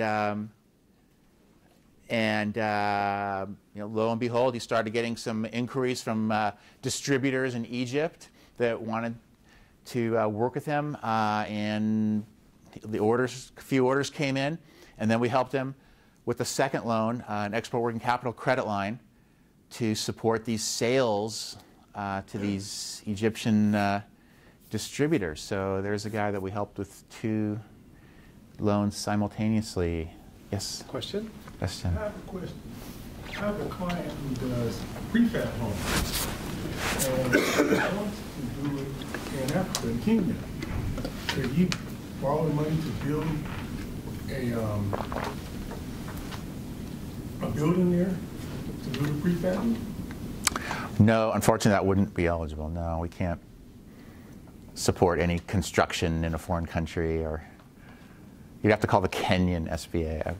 Sorry, not to make a joke of it, but no, we can't support that kind of endeavor in a foreign Unless it's done country. In a free trade zone, right? No, nevertheless, we just wouldn't be eligible for SBA support. We can't finance the construction of a factory or a facility or something like that on foreign soil. So if you're an American company and you're investing in another country, you have a look, the business is here, you probably have a factory here, you want to have a subsidiary entity in another country in their free trade zone. That's not allowed? So, and then the product is probably re-exported back to the U.S. and to other parts of the world. So again, we couldn't finance any construction or purchase of assets that are going to be on foreign soil. If you're looking to expand your efforts internationally and you need just some working capital, not for real estate construction, not for acquisition of assets or collateral, but you want to expand your business internationally, maybe hire some new employees or sales or marketing staff, and they're going to be working overseas in a foreign office that you're operating, we may have some flexibility in that regard. but no, not for new construction or fixed assets or things like that on foreign soil. Regretfully, not eligible. Well, there's a lot of things. I love examples because, you know, when you sit here, whether you're brand new or you've been in business, and the examples tell the story. We've had some amazing success stories with these programs. So I think the message is that the SBA loan guarantee programs for international trade are vibrant. They give the banks more protection, and they allow you to keep more money in your pocket and allow you to extend yourself to build your business. Can you agree? I think that sums it up, Paul, and I'm way over time here. So, and there's, thanks. There's most important information is my phone number, and I'll leave some of these Hollywood brochures.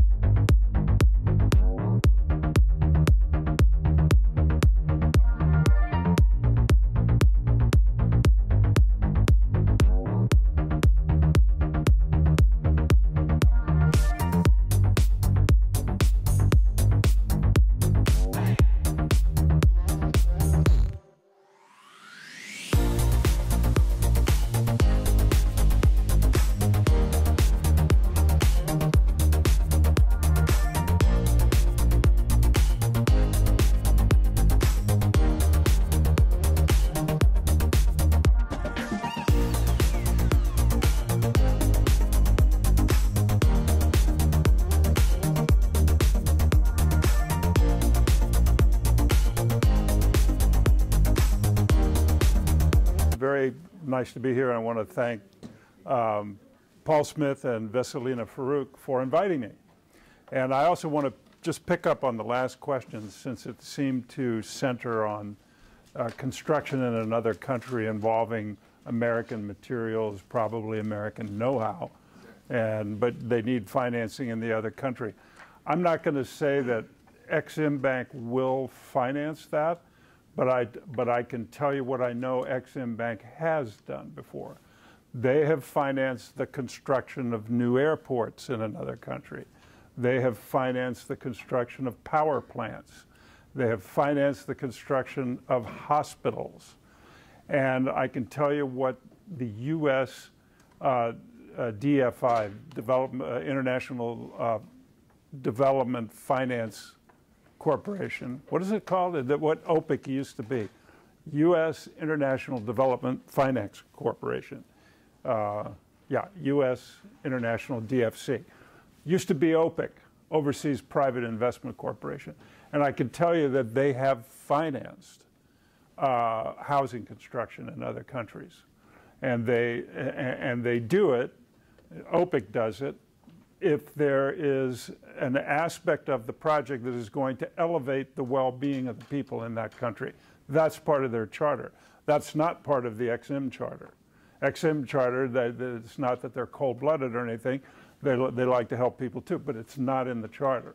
What's in the charter of Ex-Im Bank is to take foreign risk for American exporters so that they win against exporters from other countries. Okay, so there's quite a nuance of difference there. So would they finance construction of manufactured homes? I don't know.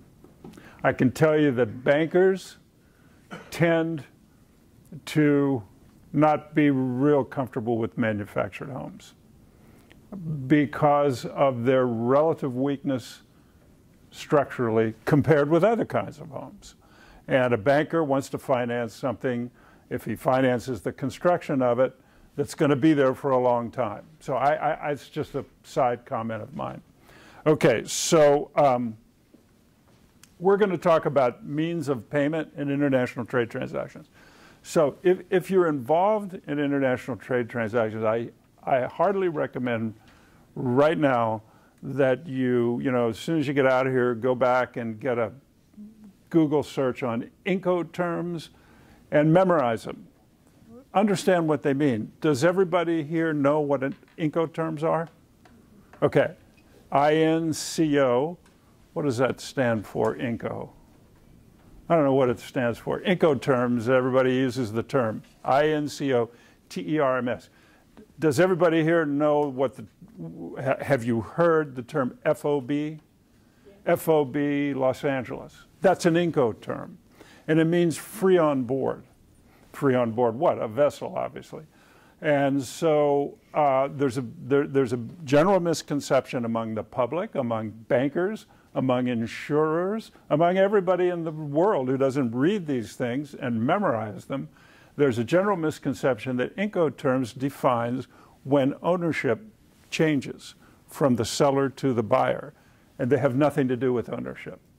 The only thing that has anything to do with ownership of an amount of goods is the ownership document for the amount of goods. So if they're being shipped somewhere, the bill of lading is an ownership document. The bill of lading says to the person who, hires the ship to carry the goods, I've got your goods, but you own them. Okay, they may be halfway between here and Japan, but you still own them because you've got the bill of lading, okay? And when does that change? Well, the bill of lading can be negotiable. So somebody who has a bill of lading can endorse it on the back and just like a check and turn it over to somebody else. And that's how ownership does change in international trade transactions. And so let's see, why did I start on that? Because you need to know when you're negotiating exports, you need to know who's paying for what. You know what the goods cost, that's your business. You know what a price is that's going to make you a profit, that's also your business. But do you know if that price will also pay for you to ship it to Long Beach, have it loaded on a vessel, take it to Korea, have it unloaded, have the duty paid, have it trucked over to your customer? Do you know those things? You might not, okay? That's where Incoterms are very important. You need to know when you're negotiating the sale, at what point is that price valid? If you can sell your goods for $50,000 and make your profit X works, that means you make them, you crate them, and you put them on your dock, X works, my factory, that's where your profit is, that's fine. That's where you make money. But if the buyer has asked for delivered duty paid, he wants a price that includes not just your X works price, but all the costs of getting the goods to his location. And there are things in between. There's free on board. Get it just loaded on the vessel and I'll take care of it. Why would they do that? Why would the buyer say, I want an FOB price, Long Beach? Because the buyer may be a huge importer or negotiator of a lot of transactions. He might have a special cargo freight. He doesn't want you touching the cargo rates on that. He might have special conditions with the carrier. So he just says, I want your price FOB this vessel, Long Beach. Excuse me. So the thing is, you really need to know, it takes you 20 minutes to learn the different ones. The second thing that you really, really should know are the different terms, the different means of payment. And we've talked a little bit about them. So I'm going to try to be very, very clear and speak about these.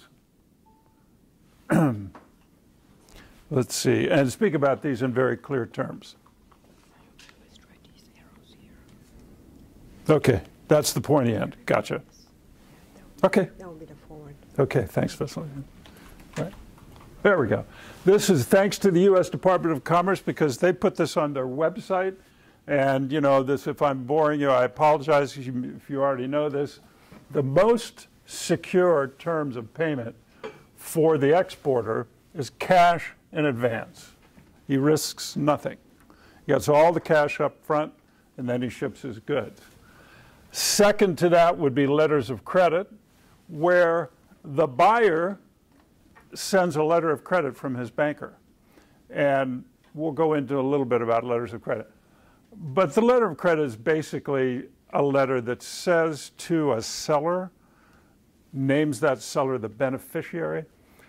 It says in between the lines, what it says is you don't know this buyer. So you probably are afraid to send your goods without getting cash up front. And he doesn't want to pay cash up front. But I know the buyer because I'm his banker. So I'm opening this letter of credit in your favor as the beneficiary. And if you will prepare the goods for shipment, get them shipped, and get that ownership document, that bill of lading, and bring it with some other documents I need to a bank in your country who's my correspondent bank, I'll pay you. That's what that bank is saying with the letter of credit, okay? And so it's very, very secure. And, unless you think the bank is going to fold, but banks don't fold that often. They just don't. So it's very secure. The next most secure means is documentary collection for the exporter.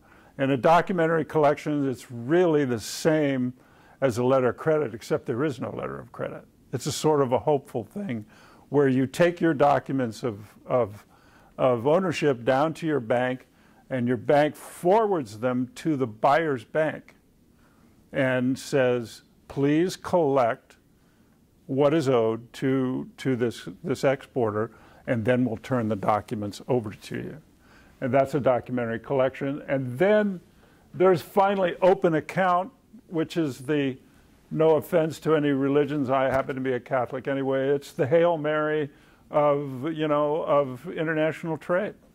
You know, you send the goods out there, you had a great meal with these people, had a few laughs and some alcohol probably or whatever, and you send those goods off and you just hope they pay you. Send them an invoice too, by the way, you owe me this, $50,000, hope you pay, and that's an open account invoice. We won't finance that at GBC Bank. You need to get that open account invoice insured with Ex-Im Bank or with the private sector, Euler, Hermes, Coface, one of those, before you bring it to us to finance. But there are times when open account invoicing makes sense. For example, when your customer, you really want to sell to them, it's the Taiwan Taiwan Semiconductor Manufacturing Association, or Manufacturing Corporation in Taipei, Taiwan, and they're huge. They manufacture billions of semiconductors, and you happen to provide them with spare parts or equipment that they need. And you're based over here in California, and you want to sell to them because that's good for your business. And they say, if you want to sell to me, you can sell to me on any terms that you want, but I'll pay you 60 days after I see the goods. You see what I'm saying? And they're driving the sale because they're big. They know they're big, and you want that business. So they're going to pay you 60 days after the goods arrive in Taiwan. So that would be a good reason to be selling on open account, because if you don't, you won't get the sale. And you could even ask us, and we probably would, to waive the insurance requirement, because again, it depends on the buyer. If the buyer is strong enough, we might waive the insurance requirement. And then the most risky thing for the exporter is to send goods and never even ask for money, because they're on consignment, because you believe that this distributor or dealer in equipment can sell these goods. But they've said, I need some samples, and not samples really, but I need to stock a variety of sizes of your machines. All machines, you name it, air compressors, they come in sizes. You know, it starts with the small one, the middle, and the big one. You know, and the dealer might say, I need 2 of each size, and I need them on consignment. I can't pay you now. If you want the sale bad enough, if you want that relationship bad enough in that country, and you see the potential, you know, for additional sales in that country, which no doubt you've learned by going to the Department of Commerce and asking for the country studies, asking to, you know, to educate yourself on that country, then you might do a consignment sale. So anyway, for the importer, it's the exact reverse. That makes sense. I mean, you know, if the importer has to send, I mean, I can't tell you how many exporters have said to me, well, we sell prepaid terms only, prepaid cash. And, you know, they're proud of that, which I think is a reverse pride, because it's like saying they're proud of it because they don't really know, they don't know anything about these people overseas, and they're not willing to go there and learn anything about the people overseas, but they'll sure take their money. You see what I'm saying? And they say it with pride, but it just, being an old international banker kind of guy, I just say, you know, it just doesn't sit well with me. But anyway, but that's the fact. Those are the facts. But then I would always ask them too, well, how can you really grow your business? I mean, that way. I mean, you know, or have you lost great sales opportunity because the buyers wouldn't send cash in advance? They wanted some negotiated term, like the ones we've been talking about. So that's just what it is. Cash in advance is the least. It's the least safe for the buyer. And you know, and a lot of countries, the cultures are such, very strong top-down cultures. And you're dealing with a buyer, and he's reporting up the line to the owners, or it could even be a government-owned company or something like that. And this buyer is, how much risk is he really going to take with you? You know, is he going to risk his job and his family income because he sends you cash in advance before he even sees the goods? There's a lot of cultures out there that they're not going to do that. They want to see the goods, at least have the goods in the country before sending any money to you. So anyway, so that's those are the means of payment. So letters of credit, a lot of people think they're dead, and you know, and they don't like them, and they're problematic. But sometimes it's really the only way to do things, because you know, my friends from Ex-Im Bank, will say, well, you can always insure, have it open invoicing and insuring it, but you know, letter of credit also protects the buyer, because the bank has to check through all the documentation that it was packed correctly, insured correctly, and all that sort of thing before they pay. And some buyers like that, and you don't get that with open invoicing. So it does well to understand. You hear a lot of people, they don't like letters of credit, but they don't really understand them either. And so it's better just to first understand it, then decide if you like or don't like what you understand. You know what I'm saying? So you have an issuing bank here, which I did just go through that, substituting its name for the buyer and protecting the seller. And then you have an advising bank, which is basically a messenger service, because that issuing bank might not have a branch in this country. If they do, they'll probably send it to their branch. But even then, the branch might not be in the same city, so they go through an advising bank.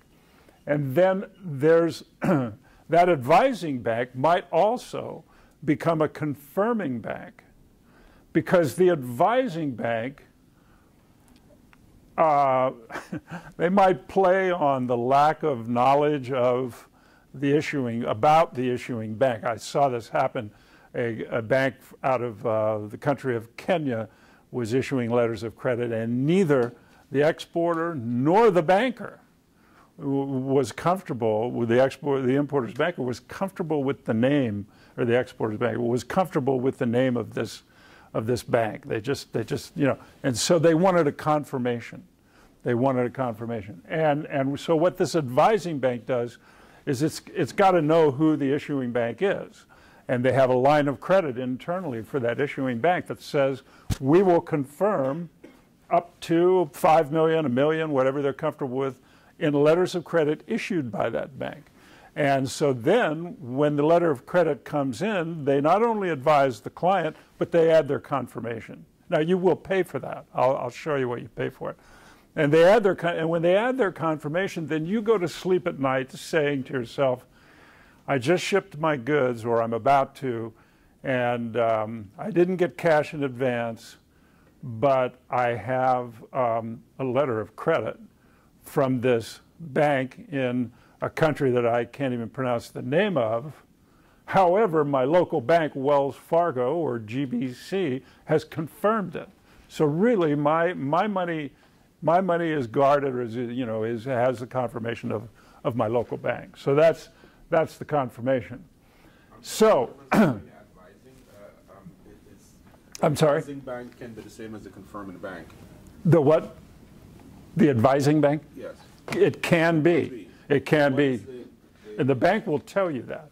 When they advise you of the existence of a letter of credit, because the letter of credit, it might be mailed to you in old-fashioned, paper form, but like as not, it won't be. It'll be transmitted by message, coded SWIFT message from the issuing bank to you via a bank that you have already told your customer that you work with. So when would they be different, confirming? Well, they would be different if the advising bank just advises you that I have a letter of credit naming you as the beneficiary from the XYZ Bank of, France.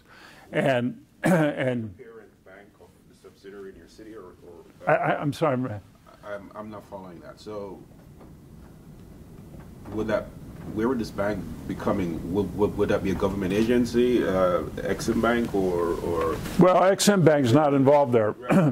So you have, let's say that you're selling some goods to a company in France, and you've negotiated, you've said, I'll do this, I want a letter of credit.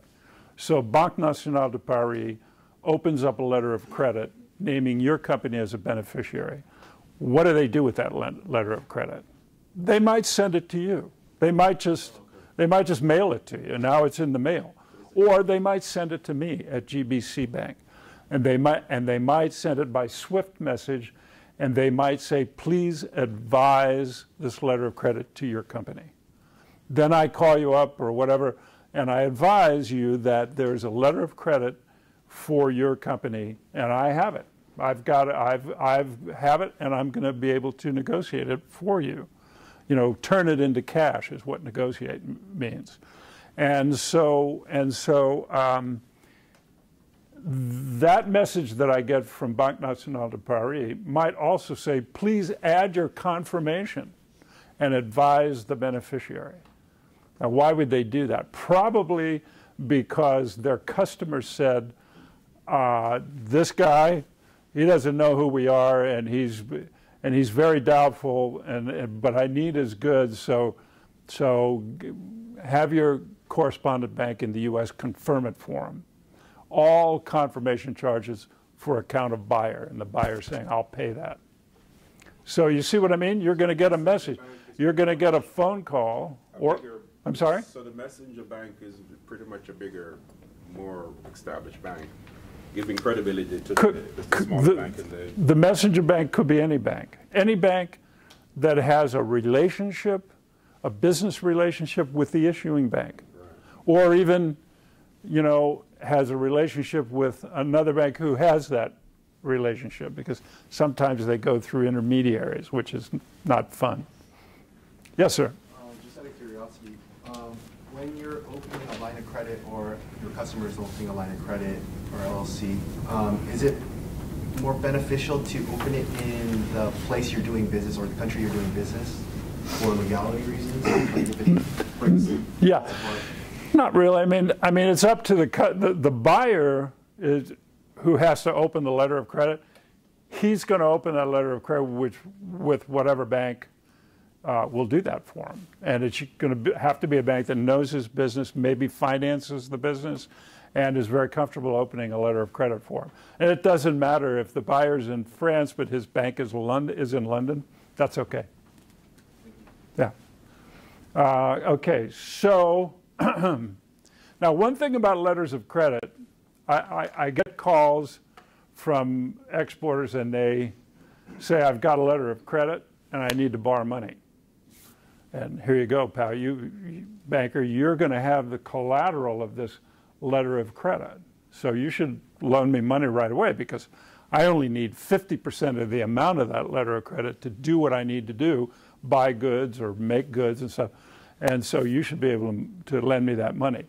Ladies and gentlemen, a letter of credit is not collateral, at least in this country and in our banking definitions. Maybe in India, maybe in Brazil, maybe in Lebanon, where they're really sharp about foreign trade, and they really get it, and they really understand the risks, and they only lend on the risks.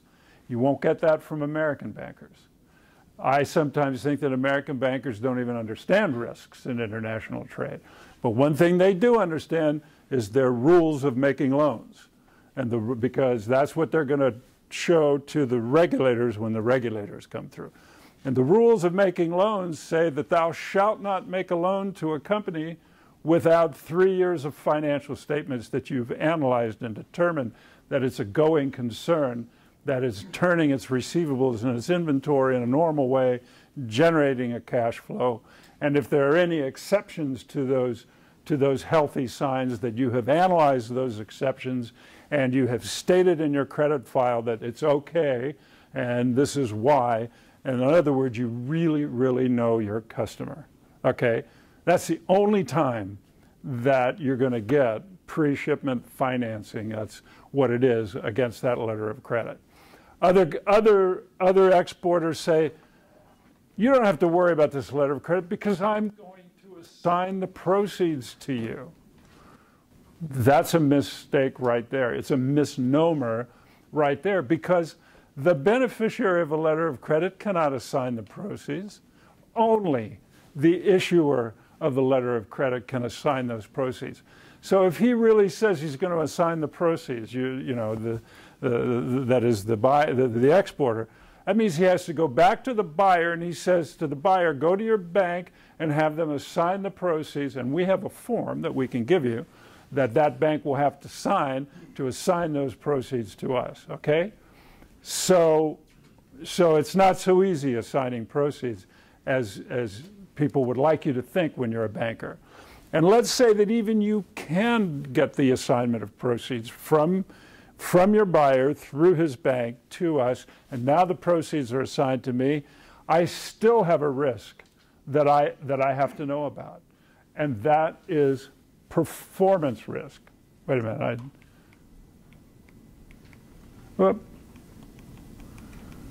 Where is it? Performance risk. Okay?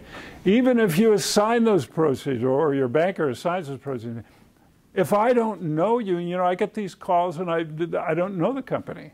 It's, how do you do? This is my company. This is what I do. I have a letter of credit from Standard Bank of South Africa, and I need to borrow money. So come on, banker, show me what you can do. Well, I don't know what the performance risk is, because that letter of credit, see, collateral, and people think this is collateral, but it's not collateral. You know what collateral is?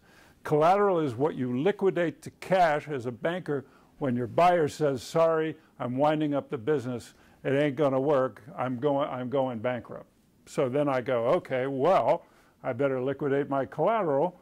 What have I got? I've got his accounts receivable, that'll turn to cash. I've got his factory, machinery, and cars, that'll turn to cash. Oh, and I have this letter of credit. What's that worth? It's not worth jack, and you know the next word. It's not worth jack until he's shipped. And that's the performance risk that you have to take. That you have to take as a banker. Okay. Not to say you shouldn't be proud of having a letter of credit. You should be, because it means that your buyer is a substantial company in that country, substantial enough to gain the credit of a bank there that's risking their money, saying, issuing a letter of credit for that buyer. And so then what you do is you call your banker and say, look, I'm involved in international trade. I'm getting letters of credit from several countries in Asia, and I'd like to, these letters of credit require that that there's a 60 or 90-day period of time before the bank actually pays. But I need finance. So I'd like to get to know you as a banker, and let's talk about it. And I want to show you what my company does so that you can evaluate me as an exporter. And maybe I love a call like that. That's what we do. Okay. Documentary collection, I think I said, is the same as a letter of credit. But there's no undertaking of the bank. In the letter of credit, the bank is saying, If you show me these documents, you get cash with these documents, or you get a time draft. I mean, I accept to pay the draft in 60 days or something like that.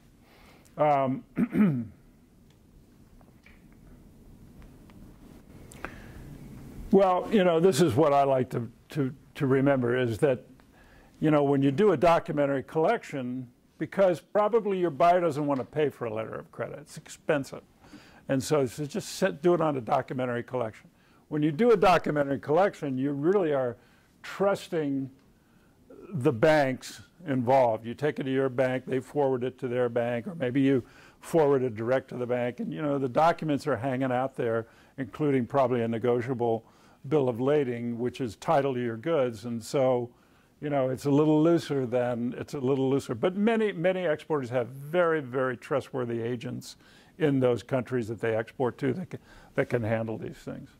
That's a question I always ask is, on documentary collections, who's your agent? How long have you worked with him? How many shipments have you sent through him? Has he handled the paperwork right? Has he gotten you paid when you're supposed to be paid? Those are the questions I want to know about an agent. Okay. Well, I was going to get into financing, but I don't think we have the time. Just basically, letters of credit, people like to talk about irrevocable sight letters of credit. That's great. Sight means that the credit will be paid, made cash, upon sight of shipping documents and an and a draft drawn by the exporter on the buyer at sight. Okay, that's a sight credit, sight payment. That draft can also be drawn for a specific date in the future, or it can be drawn for payment 30, 60, 90 days from sight. So what that's doing is it's putting a financing term into the instrument, and that's what usually the exporter does as an accommodation to the buyer, so the buyer doesn't have to pay because his bank won't pay. His bank won't pay until 60 days from sight of the shipping documents, and this what's called now, it's not a sight draft anymore, it's a time draft. It's a 60-day time draft to be paid 60 days hence.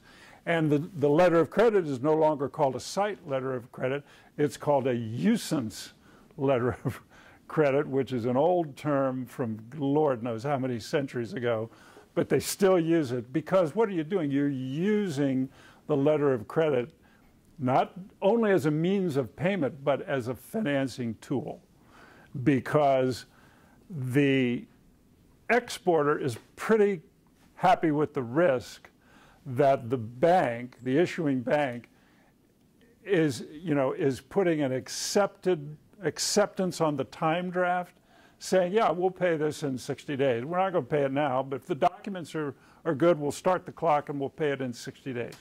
That makes me as the exporter sleep okay at night, and but that letter of credit has been used to finance, So I just would urge you as an exporter, is when you quote your pricing, always quote it, of course, at sight. I mean, or X doc your works, whatever. In other words, if any kind of financing creeps in, either the buyer asks for commercial terms, 60, 90 days on an invoicing basis, or they say, I'll open a usance letter of credit and you need to draw drafts on me at 90 days sight. Well, now you're financing this guy. So it should be a different price. It should be a different price for the goods, because $100,000 today is $100,000 today. But in 3 months, is it still $100, $100,000? Depends on inflation. It depends on your cost of capital. Maybe it's $97,000. And so why would you do that? Why wouldn't you just say, sure, it's $100,000 a day, but if you need 90-day terms, it's $102,622. Because that's going to pay for your cost of financing. Because what if you have to finance your business during that time? I can tell you what it'll cost you. You can put that number in. And what if it's not a letter of credit? It's open invoicing, 90 days terms, and you need to buy insurance on that.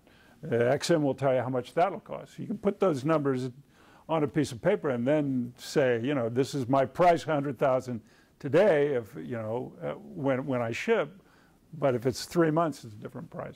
Okay.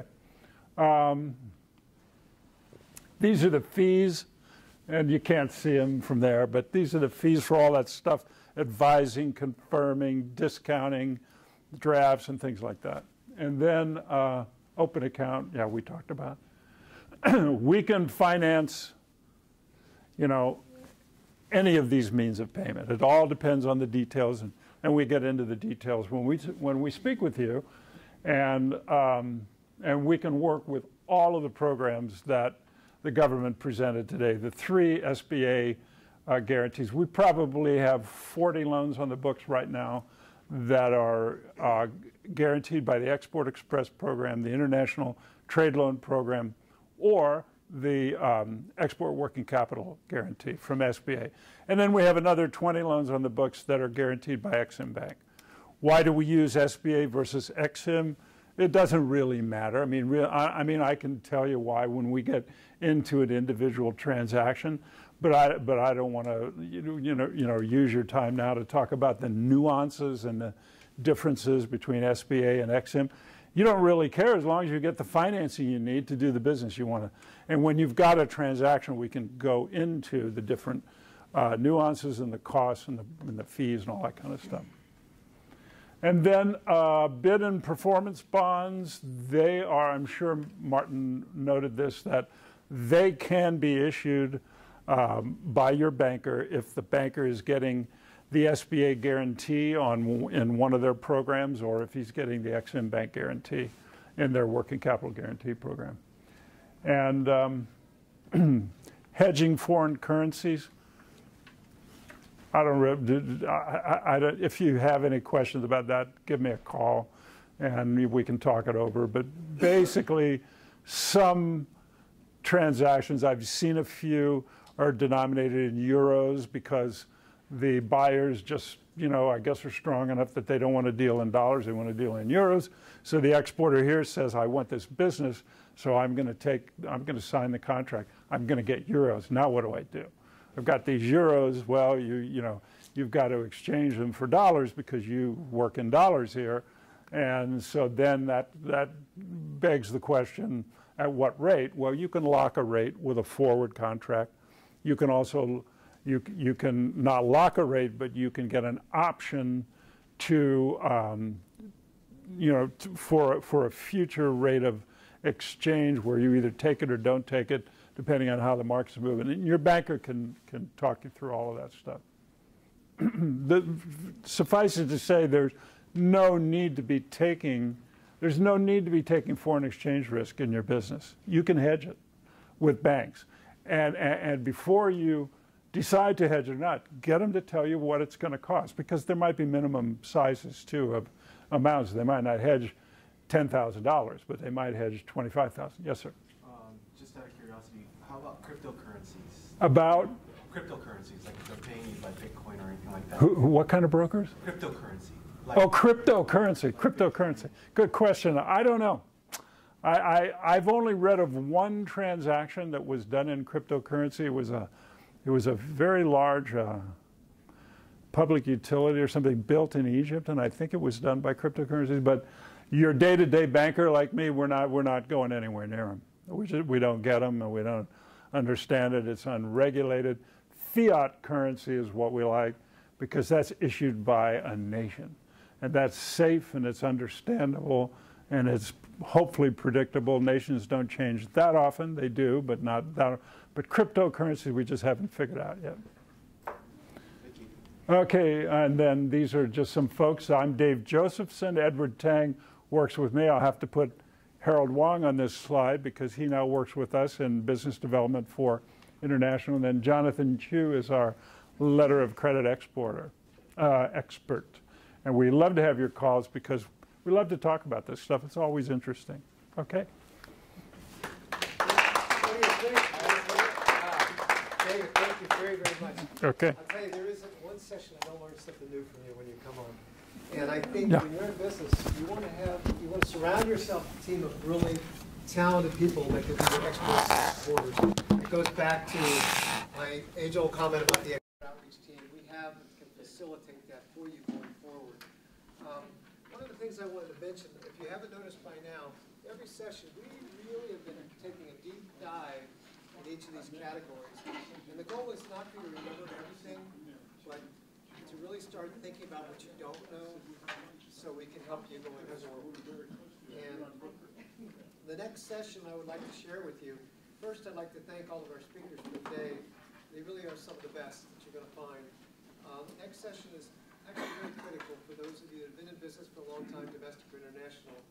We're going to talk about contracts, domestic versus international contracts, how important they are, distributed agreements, agents agreements, Foreign Corrupt Practices Act, just all the things you must know before you go forward with these clients.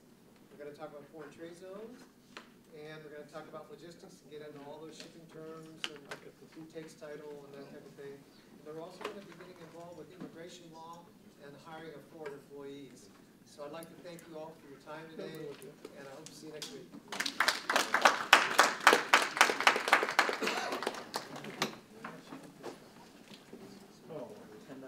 Oh, for those of you that may not know, remember we're going to have the boat tour. Oh, yes. That's going to be very cool. We have passed around this way.